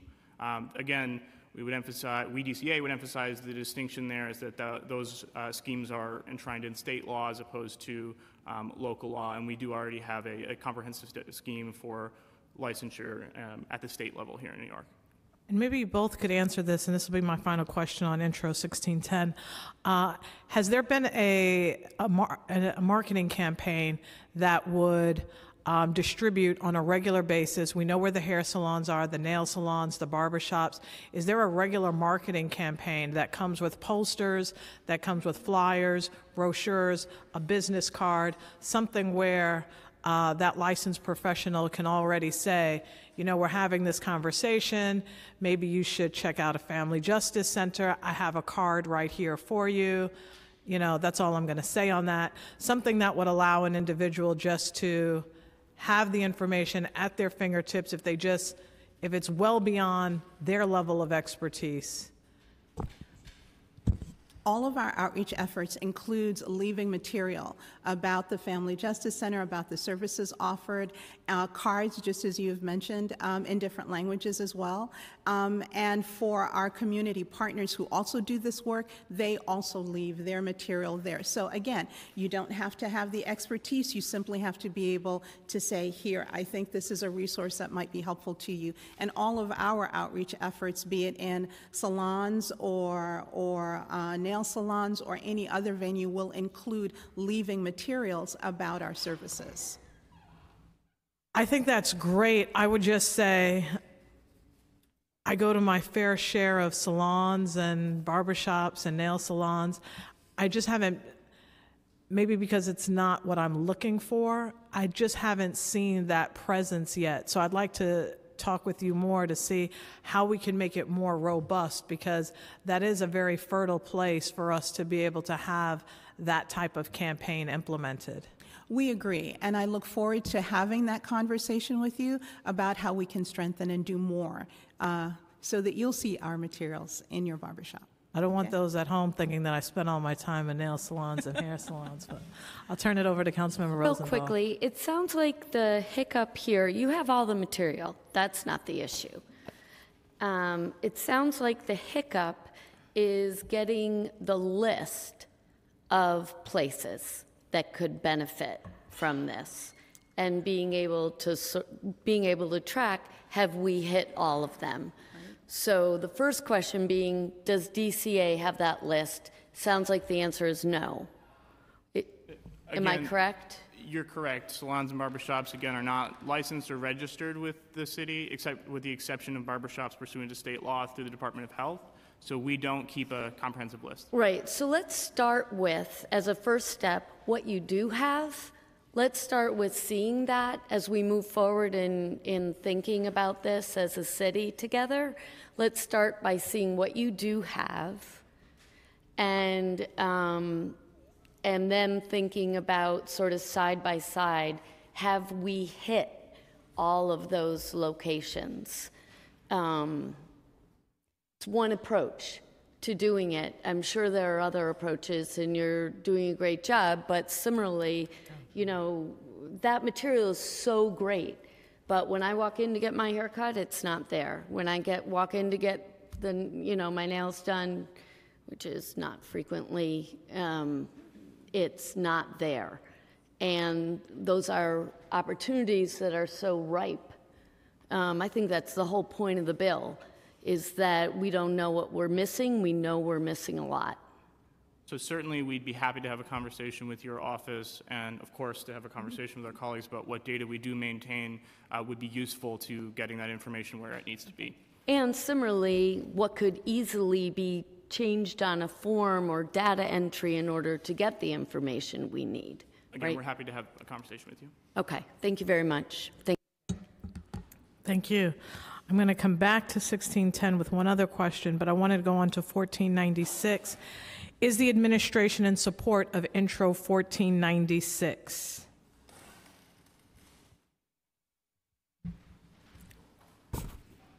In terms of 1496, yes, we support the reporting and look forward to aligning the legislation of our work of the DV task force with this bill. Have the findings of the Mayor's Domestic Violence Task Force impacted the operations of the Family Justice Centers or the Mayor's Office to Combat Domestic Violence already? Some of it you outlined. Can you go a little bit more into detail in terms of the findings of the Domestic Violence Task Force and how it's impacted your work already? Well, certainly in terms of the 27 recommendations, and I think I outlined in my testimony that the 4 major areas of work that the recommendations have fallen into are really one about how do we expand, and we have recommendations in there that really speak to expanding youth prevention and intervention work. How do we do that better? I think you mentioned too that also that we know that children who witness violence, who are around violence, are much more likely to be perpetrators or victims themselves, so intervention early on is important. We know that thinking about children, our youth are engaging in relationships, and how do we promote healthy relationships? How do we give them or talk about the behaviors that they need to have, the boundaries, the respect within that relationship early on? We are also thinking about another category or targeted area will be enhancing criminal justice. How do we align our district attorney's offices in terms of their processes and procedures? How do we think about both abuser prevention programs and probation and what role they play within this whole arena? And how can we strengthen that better? How can we make some of those programs a little more trauma-informed and much more responsive to the communities that they happen to serve? We're also looking at how we can strengthen communities. We understand that in this political environment that often survivors may not choose to come to a family justice center and may want to seek services from a trusted entity within their community. How can we help that trusted entity understand domestic violence as well? It might not have to do with domestic violence. It might be a feeding program. How do we help that feeding program also understand domestic violence, understand some of the remedies that are available to survivors who are, in fact, immigrants and also experiencing domestic violence? And then finally, maximizing our resources, thinking about how we can coordinate better across agencies to be able to have the same definition when we're all talking about the issue. Have similar numbers, be able to strategize not just in our own little agency, but across agencies. A survivor is touching so many agencies in the course of really pursuing justice. And if we can do that better, I know that we will have better outcomes for that survivor. Let me ask you, this is the number one question that always comes up in so many of these conversations in town halls. I see representatives from Connect here, Quentin Walcott. What types of programs are available for batterers? That's a question that constantly comes up and an issue that we greatly want to tackle because we want to break the cycles, and breaking the cycles has everything to do with programs that are established and created for the batterers. And as I'm hearing all of the testimony from all of you, it has a lot to do with how do we get help for those individuals that are perpetrating the violence that we're seeing. Yeah, so we have the same concern, I'm sure, as you do. There really is a dearth, I think, of programs for batterers, and not a lot of it works that's out there, we know. So one thing the task force has that's a lot of time is discussing sort of what are the various models out there that we think can do a good job. One area that's a little bit more sort of criminal justice involved than some of the other options is utilizing probation. Probation has a long history in other jurisdictions of working very closely with batterers to both connect them to services and, in the event that they do reoffend, to do sort of swift and certain sanctions in order to sort of have an immediate effect on that behavior. So the task force was given funding to expand probation and to have a dedicated unit there that's devoted to probation, and we brought in some national experts in order to advise us. A lot of buy-in at probation as well. You know, the commissioner is been in pretty much every meeting on this particular topic, so a lot of excitement there. But we're definitely not done. I think there was a lot of discussion during the task force, and I think it merits further work on other models, more community-based models, restorative justice models that we see sort of sprouting up in other places, but are still kind of too early to tell how they're going. But I think the city wants to be an innovator there, so a lot of work to be done, I think, in that area. Where do you see, this will be my last question on 1496, where do you see success in New York City in terms of programs for batterers, and where do you see nationwide models that are effectively working that we should be looking to implement in the city of New York? Because I feel that is the heart and foundation of the conversation that we're having here today. We have to make sure that individuals that are perpetrating this level of violence don't just go on to new relationships where those issues still have not been addressed. And you see it happening time and time again, where someone gets in a new relationship, but it's already been documented that they had a previous history of this in relationships prior. Yeah, and I think that touches on sort of part of what we see in domestic violence is just, you know, things they can start out kind of low level and then they can quickly escalate. And everyone always thinks, oh, well, why didn't we do something at the start when we saw it? So, you know, I think, not to repeat myself, but I think probation does have a lot to offer. You know, we all actually together went to Westchester, who has sort of one of the better models of probation in the country. And it's a very victim-focused model. So in addition to doing the supervision of offenders, they do a lot of connections and helping victims access the services they need. And actually some of their probation officers are specifically designated as being, you know, for victims, which I think is different than how we normally think of a probation department. So that's one.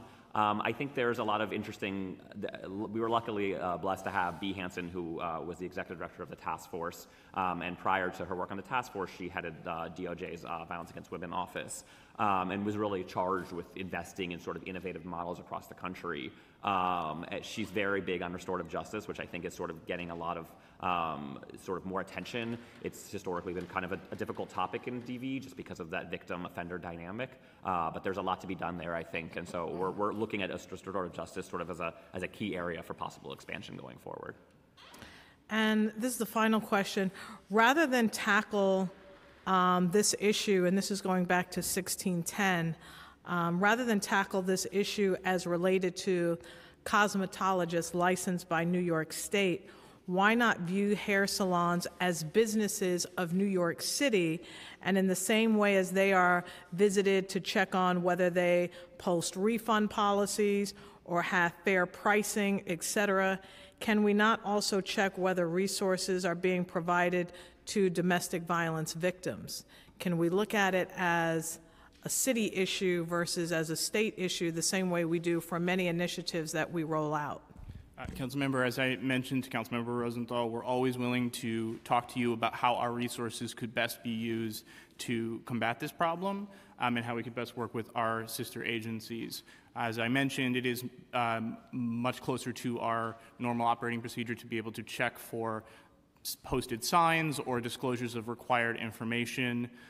Again, I would emphasize that salons and barbershops, while they are subject to certain city laws that we do inspect for compliance with, they're not required to maintain a registration or a license with DCA at this time. But again, we are open to having a conversation about other approaches and how our existing tools could be leveraged.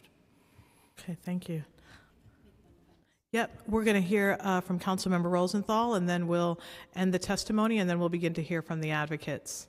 If I can just say, I want to thank everyone for coming today in your preparation. We're doing a lot of work. There's no question about it. You know, in my mind's eye, this is another one of those situations where we're looking at this issue from an agency perspective instead of from the perspective of the victims. And I think what this package of bills tries to get at is say, So let's try to look at it from the victim's perspective. What do they need from government? And is government doing all it can? And that's what this package of bill tried to achieve. And I really appreciate your saying that you'd be happy to work with us as it moves forward. We appreciate that. Thank you. Thank you, and thank you for your testimony today. We appreciate your honesty and frankness, and we look forward to continuing to work collectively so that we can end and break the cycles of domestic violence in our communities. Thank you so much.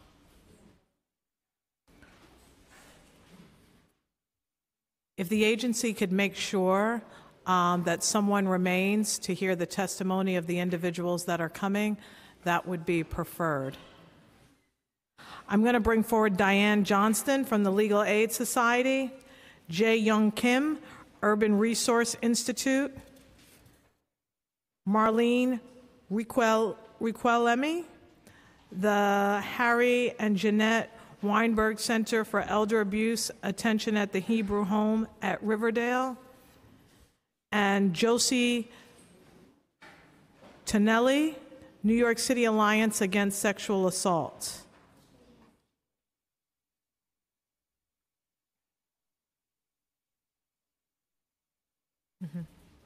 When they all get. I understand.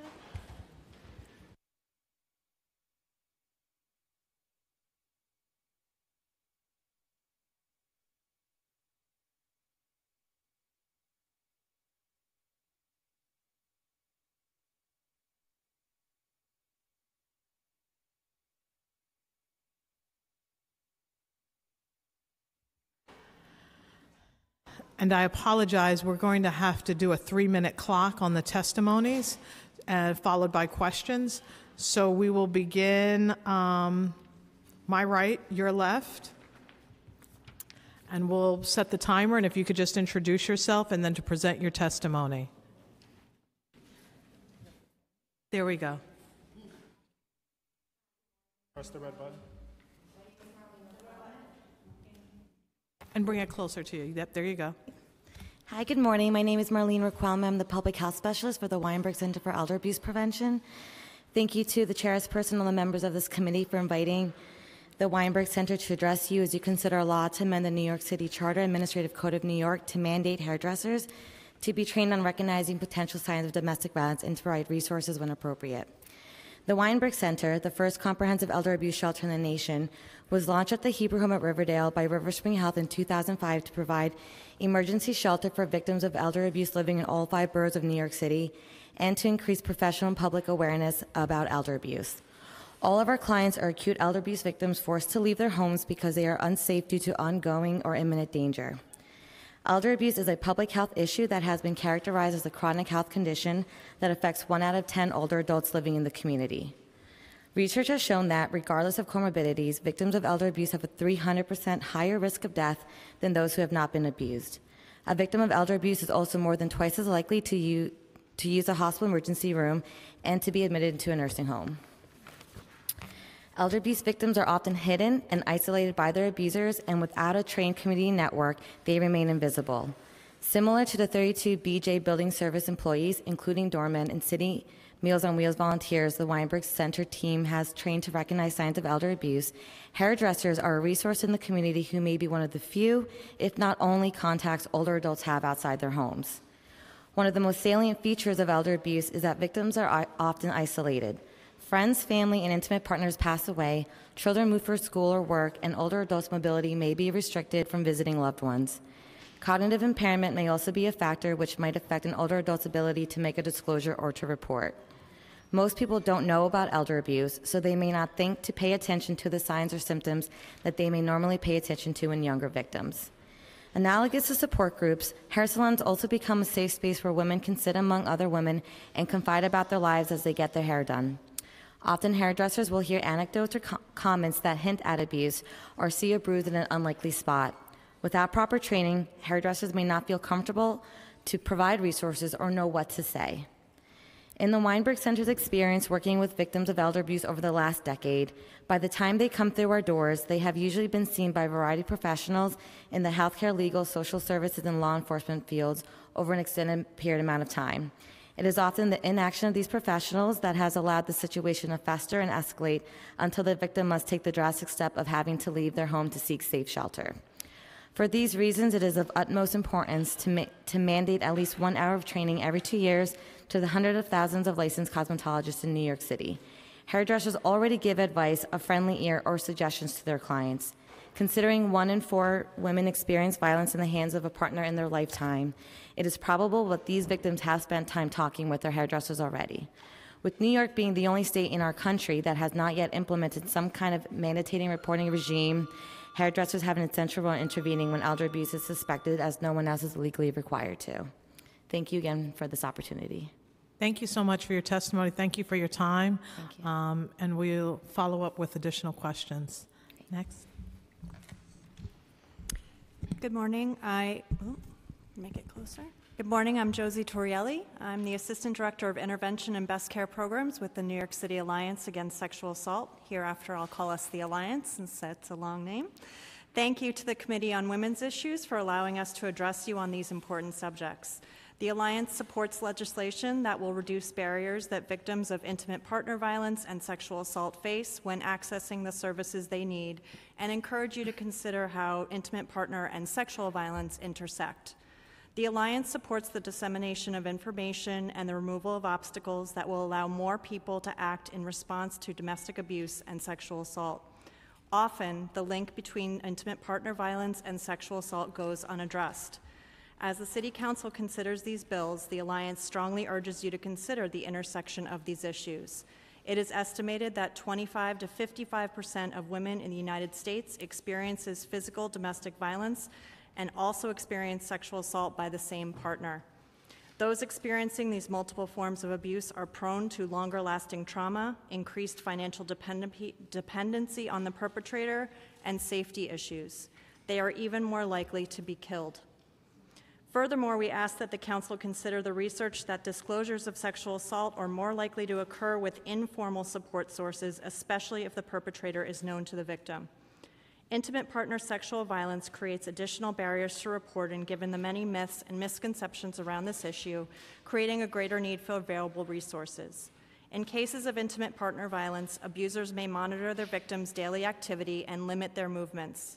This creates a significant barrier to someone accessing the services they need to potentially escape the cycle of abuse or to mediate its harms. In cases of sexual assault, victims may feel more comfortable disclosing to a trusted source rather than a formal structure. Visits to a salon may be one of the places where victims can find respite. Long-term relationships are established with these professionals, creating a safe atmosphere for conversations with people they trust. Therefore, we believe that the goal of supplying appearance enhancement professionals, hereafter AEPs, with the tools and resources to adequately respond to disclosures of sexual assault and intimate partner violence is extremely important. These professionals could be a crucial link to services and support for people experiencing intimate partner violence. For this reason, the Alliance is very supportive of Intro 1610, which would provide education and training for AEPs in order to adequately and positively respond to their clients who disclose. As in the previous testimony, we asked the City Council to consider this concept with thoughtfulness about implementation and impact. One consideration would be the financial burden on professionals who would be mandated to receive this training in order to maintain licensure. This can cause undue stress on this professional community. A second consideration would be in implementation. The Alliance would ask the Council to include CBOs in the training and implementation, so that it could be a link between the salons and the community, and they could access support and information that's culturally appropriate and endemic to the community rather than something mandated by the city. Thank you. Did you have additional recommendations? I did. In addition, we asked the Council to consider integration of the topic within the existing structures, so within the existing cosmetology and beauty schools that exist around the city, to make this a part of curricula. Okay. Thank you. Thank you. Next presentation. Good afternoon. City Council members. Good afternoon. My name is Jae-Young Kim. I'm the supervising attorney of the Urban Resource Institute Domestic Violence Legal Education and Advocacy Program, or LEAP for short. And I'm actually here to testify as well on behalf of the Domestic Violence Early Lease Termination Subcommittee of the Domestic Violence and Consumer Debt Working Group. Just to provide some background, the Urban Resource Institute was founded in 1980 in Brooklyn, New York, and they provide services to individuals with developmental disabilities, the homeless population, and survivors of domestic violence. Our domestic violence programs are currently operating 5 emergency domestic violence facilities and 1 transitional domestic violence facility, servicing approximately 1,600 individuals annually. The LEAP, the program that I participate in, provides in-house legal services to the residents of all of our domestic violence shelters and provides technical assistance to the staff as well. The Domestic Violence and Consumer Law Group was actually founded because several domestic violence service providers had indicated that financial abuse was a growing issue amongst the population of survivors of domestic violence, but they felt they lacked the capacity and the resources to address that need. So we came together and participated in a variety of programs such as DV Clara, which provides on-site legal services at the domestic violence facilities. And the subcommittee specifically was founded, and the partners of the subcommittee are the Urban Resource Institute, Sanctuary for Families, Northern Manhattan Improvement Corporation, Her Justice, and the Legal Aid Society, to convene specifically to examine how real property law section 227C could be improved to provide relief to a wider range of survivors of domestic violence. Currently, as RPLL 227C stands, it has a huge burden that most survivors are unable to meet. It requires that an individual be current on their rent, that they have a pending order of protection, and then beyond that, they must notify the landlord and the co-tenants in writing, and then the landlord may determine that they can terminate the lease just based on the written request, but if they choose not to do so, then the survivor must actually go to either criminal court or family court or Supreme Court, I suppose, if they have an order of protection in a divorce proceeding, and ask that judge to terminate their lease. And so I'd like to just speak specifically on 2 client stories that address why this is so problematic. So as you may guess, because I'm in the shelter system, oftentimes I'm meeting people who have fled, who've chosen to leave their homes, and they come to me and ask, how am I able to terminate my lease? One individual had actually already attempted, Miss A, to ask her landlord to terminate the lease, and he was aware of 227C and told her, unless you have an order of protection, you go to court, I'm not going to terminate the lease. So she was current on her rent, but I explained to her if she were to file for an order of protection, she would likely be litigating the order of protection for a year, in addition to the motion she would have to file to terminate her lease. And she immediately was terrified because she had completely altered her entire schedule to avoid any contact with the abuser, and felt really frustrated because she knew that having this lease could potentially lead to credit issues if the landlord decided to sue her for unpaid rent or file any sort of proceeding in housing court, and ultimately decided not to file the family offense petition, but felt it was unfair. So that was one individual who had an issue. And even if you do have an individual who has an order of protection and is current on their rent, the legal process is so slow and burdensome. There was one individual, Miss S, who had reached out to Mr. Adler, who is unable to be here today, so I'm sharing the story, and she filed a motion in criminal court asking the criminal court judge to allow her to terminate her lease, and the landlord asked for an adjournment to allow himself to file papers and obtain counsel. And the problem is, during that time, the survivor has to actually be current on the rent. So she was living in another apartment, and she decided ultimately not to proceed because she couldn't afford to pay rent for 2 different apartments. And so we are asking, I just want to be able to propose the amendments that we would ask that the City Council consider, in addition to what's already in the resolution, that they allow individuals to submit other forms of proof of their status as survivors of domestic violence beyond an order of protection or police report, such as a letter from a social worker, a letter from a healthcare provider, a letter from any domestic violence service provider. And we would also ask that there not be a requirement that they be current on their rent in order to proceed. I want to thank you for your testimony. The recommendations that you all are providing are very helpful. The bureaucracy and the red tape is the difference between someone being able to live safely or even to be alive.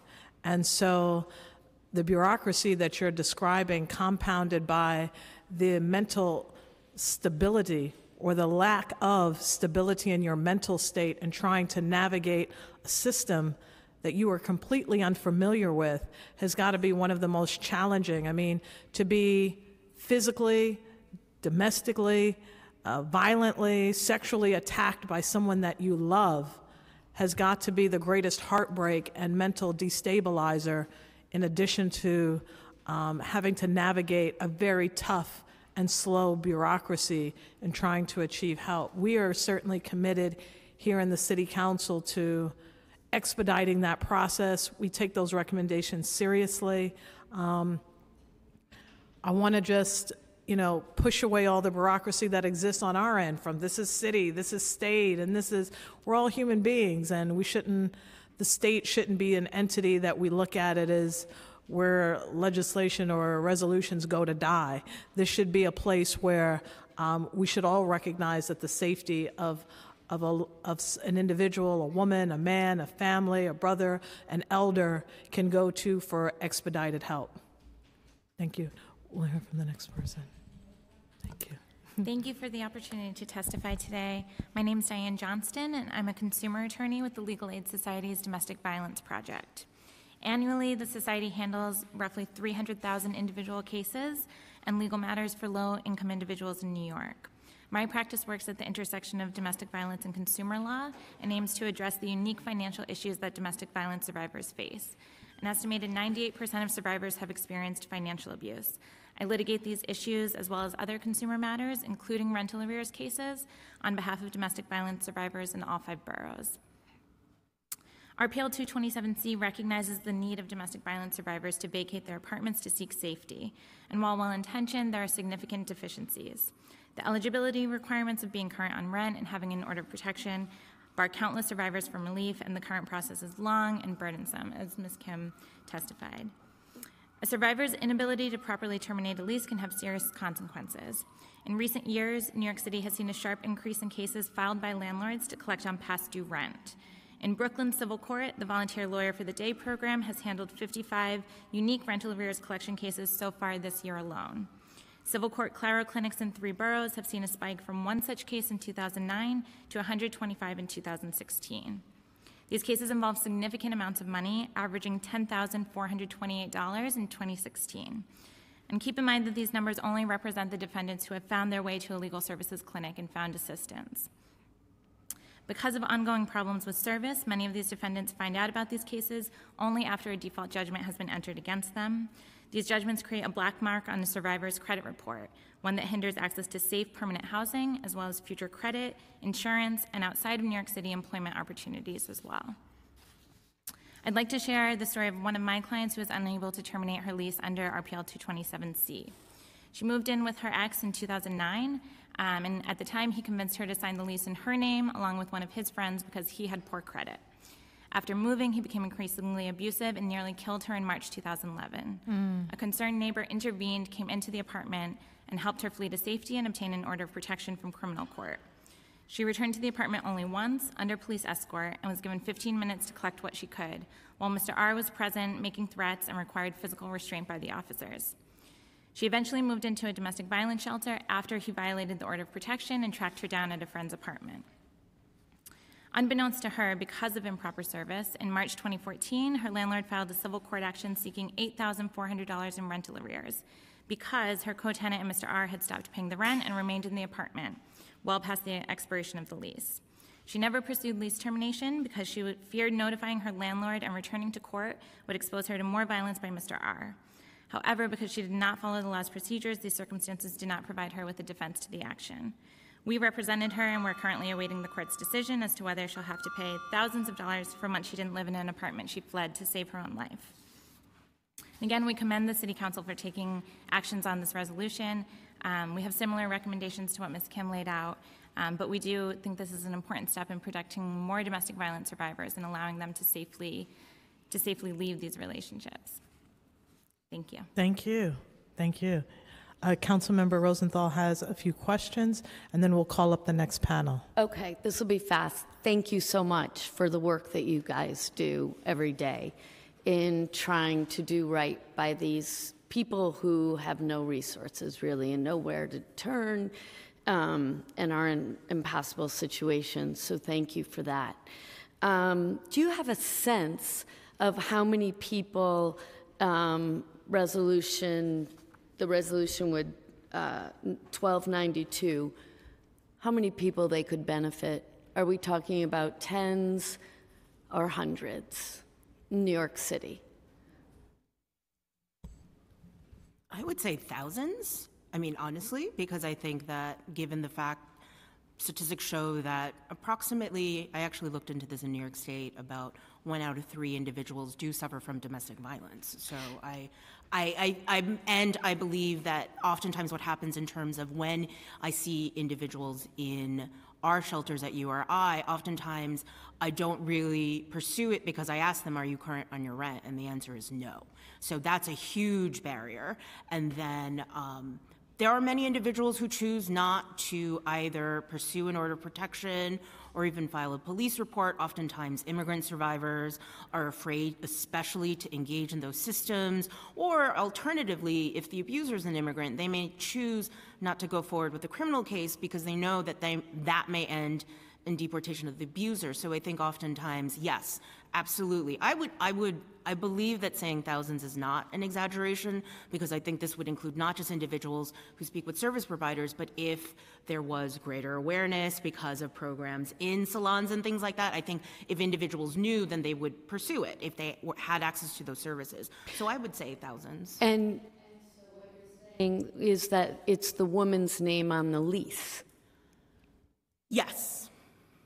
Yeah, and I would add, dealing with financial abuse, I often see situations where all of the bills, all of the liabilities are in my client's name. The abuser may have the assets in their name, but my client's usually left on the hook for, they're on the lease because their credit is better, they're on the utilities, they're on the credit cards, so at the end of a relationship, they're often left saddled with all of this debt. And you mentioned that in 25 states, as well as the District of Columbia, they have provisions allowing survivors of domestic violence to break their lease early. Yes. And are those provisions easier than an order of protection? Yes. So New York is the only state, according to the research that we've done, that requires a survivor to go back to court to terminate the lease. All of the other states allow it on written notice. But in addition to that, there are 9 states that allow something beyond an order of protection or a police report. There are only, I think, 3 other states that restrict it to an order of protection only, in addition to New York. Most states allow at least a police report. A lot of states allow some other form of documentation as well. This research is incredibly helpful. Thank you for your time and for your testimony. And we would be happy to share the research that we have with City Council as well. Yes.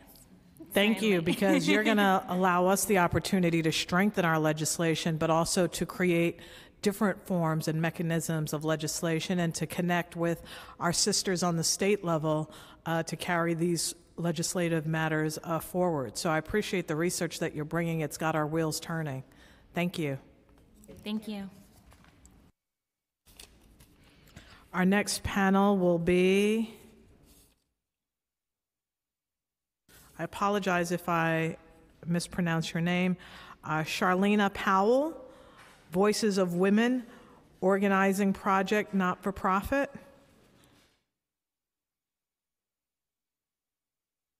Quinia Abram, New York Women's Chambers Commerce. And Cecilia Haston, Violence Intervention Program. If I have, please correct me in your introduction. Thank you.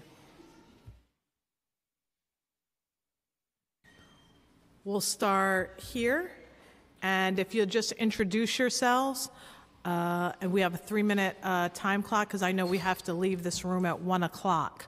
So I will begin on my left, and thank you all for being here and for sticking it out. I know it's been a long hearing, but we appreciate your presence and your diligence in staying here and putting your testimony on the record. You may begin.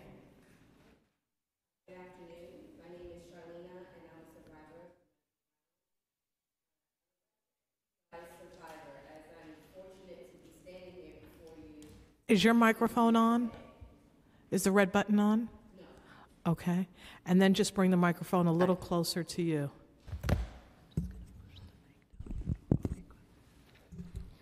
May I start again? Please. Okay. Good afternoon. My name is Charlena, and I'm a survivor of domestic violence.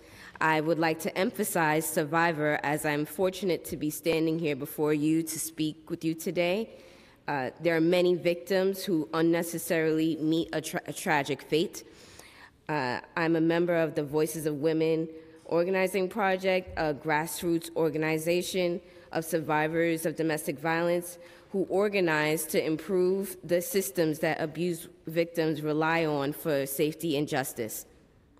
There are many systems whose response to survivors of domestic violence can stand to be improved. However, I'm here to advocate for the passage Intro 1610 for OCDV to provide training to cosmetologists on the sign of domestic violence and available resources for its victims and their clients. It's important for us to acknowledge the crucial role that the hairstylist has and can play in a victim's life. They can notice signs of abuse like bald spots where their hair once grew or bruises covered up by makeup. For many, hairstylist is a confidant and individuals may disclose their abusive relationships with. It is important for the cosmetologist to receive the proper training on the effects of abuse, its cycles, and engaging a victim so they are able to provide them with information on where to go for help. The information provided to survivors should be clear on steps as navigating New York City's domestic violence response teams can be extremely confusing. In furtherance, we recommend that all trainings provided by OCDV include survivors of domestic violence to provide participants in the trainings with a comprehensive understanding that what it means to be a victim of domestic violence, its cycles, and how it effectively engaged victims of domestic violence from a survivor's perspective. Lastly, every survivor's story is different. Every circumstance surrounding the story is uniquely written. Therefore, we cannot have a one-size-fits-all solution to such complex problems. It is crucial to continue to explore ways of clearing the pathway to safety for survivors of domestic violence. We thank you, Council Members Salmanaka and Rosenthal, for sponsoring this important legislation, and thank you all for listening. Thank you. Thank you so much for your testimony. Thank you for your courage. Thank you for speaking out about a very important issue and utilizing your own experiences to do so. Thank you. Good morning, or Good morning. Is it afternoon already? Good afternoon, that's right. My name is Kenya Brew, and I'm the president of the New York Women's Chamber of Commerce. Thank you so much for allowing me to testify today as an advocate of women in business. We have been working with women in the cosmetology industry since 2007, specifically with immigrant women that have come from Latin America, that have studied and have worked abroad in the country of origin, helping them educating them on the regulations of the city and state, and also helping them get their license to practice cosmetology. We have trained more than 6,000 women, and we have helped around 3,500 get their license here in New York State. And I understand your goal, and I applaud your efforts to encourage their participation in identifying and providing information to women that are victims of domestic violence, and I would even say further than that to not only to the ones that have been victims, but also for prevention in domestic violence. But I cannot support the legislation as it stands, the proposed legislation, because my concern, I have several concerns about it. One is that these women, the women in the cosmetology industry, they themselves have been victims of many different things. Landlords, vendors, relationships themselves. So I have that concern. So we have to be aware of that, the cultural as well. We have to be concerned. We have women in the cosmetology industry that come from a lot of different countries. And so that's a concern that I have. And also that the possibility of fining them if they don't take the training, as it is, they already get fined from the Department of Consumer Affairs, as you heard, a lot, which is something that we deal with every day, pretty much. And I think it will be unfair to do that. I think that if we want them to participate, I mean, as already it is, they're in fear a lot of time when somebody works and somebody from the city walks into their place of business. Mm-hmm. And that's something to take into consideration as well. So I think that if we want this to work, it has to be a different type of approach. It has to be a program, and it has to be not seen as regulation. It has to be educational. It has to be as part of something that they're doing for the community to give back, and also as women to identify with women that have been victims of domestic violence. And also, I think that if there's a way to compensate them economically, even with a stipend, that would also help, because if they're taking time to do the training, I think it's important. And I don't think 1 hour it's enough. That will never, a training, that's another thing. It's just not possible for you to learn how to identify victims of domestic violence with 1 hour. We, as the New York Women's Chamber of Commerce, want to bring that forward to you to take into consideration. I think the training should be provided by those organizations that already work with these women, that know them, that deal with them every day. And also should also be provided in collaboration with those organizations that already provide training on domestic violence to the community. Thank you. I appreciate those recommendations. It was very interesting insight and a different perspective that we haven't heard. Yeah. And just to end, I know that we're pressed for time. I have here Angela Perez, who works in Queens. She has a beauty salon herself. She's the president of the Queens Women's Chamber of Commerce, and she wanted to let you know that also she's willing to work with you on this. And what we are proposing, maybe having a meeting with some of the cosmetologists. We'll be more than happy to bring them forward so that you can hear from them, and maybe work on on making this really something that can work for everybody. Thank you. Thank you for your recommendations. I'm very honored to be here, and I thank you for the time that you are giving us to do this. My name is Cecilia Gaston. I'm the Executive Director of the Violence Intervention Program, and I'm excited to be here today to pledge my support to Intro 1610. The creative and strategic thinking behind this legislation aligns with the approaches that we know are successful at VIP. For years, we have been conducting grassroots and non-traditional outreach to places like churches, nightclubs, and beauty salons as a way to reach those victims and survivors that may not otherwise have been able to access information about domestic violence in available services. Many clients are referred to our program by word of mouth, and undoubtedly hairdressers are among the people making those referrals. By providing formal domestic violence training and resource information to hairdressers throughout New York City, this legislation can effectively engage thousands of people, many of whom already play a supportive role in the life of victims and survivors.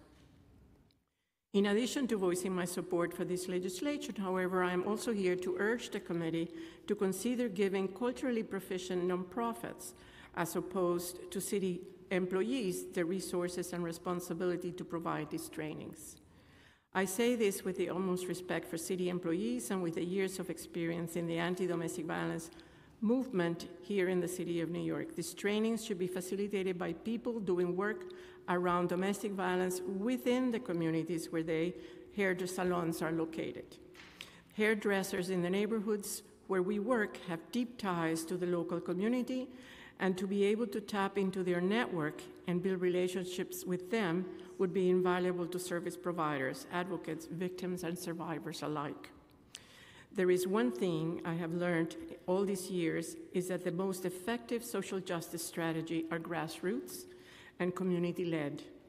Through this legislation, the city has a real opportunity to invest in an approach of combating domestic violence that promotes the community solidarity necessary to bring DV out of the private sphere and into the light to be treated as a public health issue that it is. I thank you for the consideration. Thank you. Councilmember Rosenthal, do you have any additional questions? I just really want to thank you all. Kenya, it's always great to see you, and I appreciate your insights. You're right. We would love it if you could help us sit down with some cosmetologists you work with the Queens Women's Chamber of Commerce. Thank you for offering that. And Charlena, thank you for coming and testifying.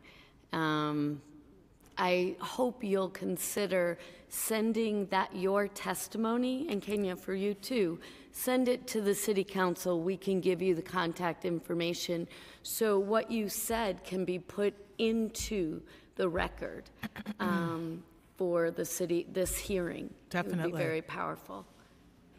I would like to express the issue that we have been trying to get some funding to work with Connect. They have roundtables for men, and they have a model of working with barbers already. It's already been invented.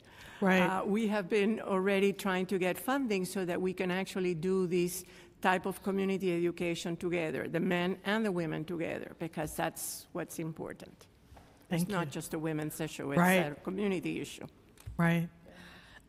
So I definitely want to thank all of you for being here today. Your testimony gave us new perspective, new light, and we want to make sure that we expedite the process when a victim of domestic violence comes forward. It's our role and responsibility throughout the city to make sure that courage is met with rapid response, and that everything from leases are expedited. We have to just make sure that it's not legislation that we're putting forward that's not actually being expedited. So we want to make sure that the testimony that you've put forward, the ideals that you've put forward, the critiques are all encompassed to make this stronger legislation. So I thank you all for being here today. Councilmember Rosenthal, yes. Right before you do that last sentence. Yes. Cecilia, you know, we've been doing so much work together on the human service contracts and making sure that they're fully funded. But perhaps what we should be pushing for is that as the administration writes their new contracts and goes into new 3-year cycles, that this becomes part of the work, and that, you know, we pay. I mean, you're right. You're just the right organization, or a grassroots organization in your community would be different than in Queens or in mine. So putting the workload there really makes most sense. I appreciate your testimony very much. We work with the chamber, with the Women's Chamber of Commerce, in order to do the financial empowerment that we do with our communities anyway, because they very often are the entry-level positions for many of our women to own their own businesses. If you are undocumented, you are not allowed to be hired by anybody. Developing your own entrepreneurial activity is the only way to make money. So this is a critical entry-level position for many, many immigrant women. And about 42% of the city of New York, of women and girls above 15 years old, are foreign-born. Yeah. So these are really places where our, immigrant communities really do their work and earn their pay. Thank you so much. This has been inspiring. Thank you very much. We appreciate your testimony. We appreciate your time. And we appreciate your ideas. And we're going to transform them into reality. Thank you. We are now going to adjourn this hearing. Thank you for all being here today. Thank you.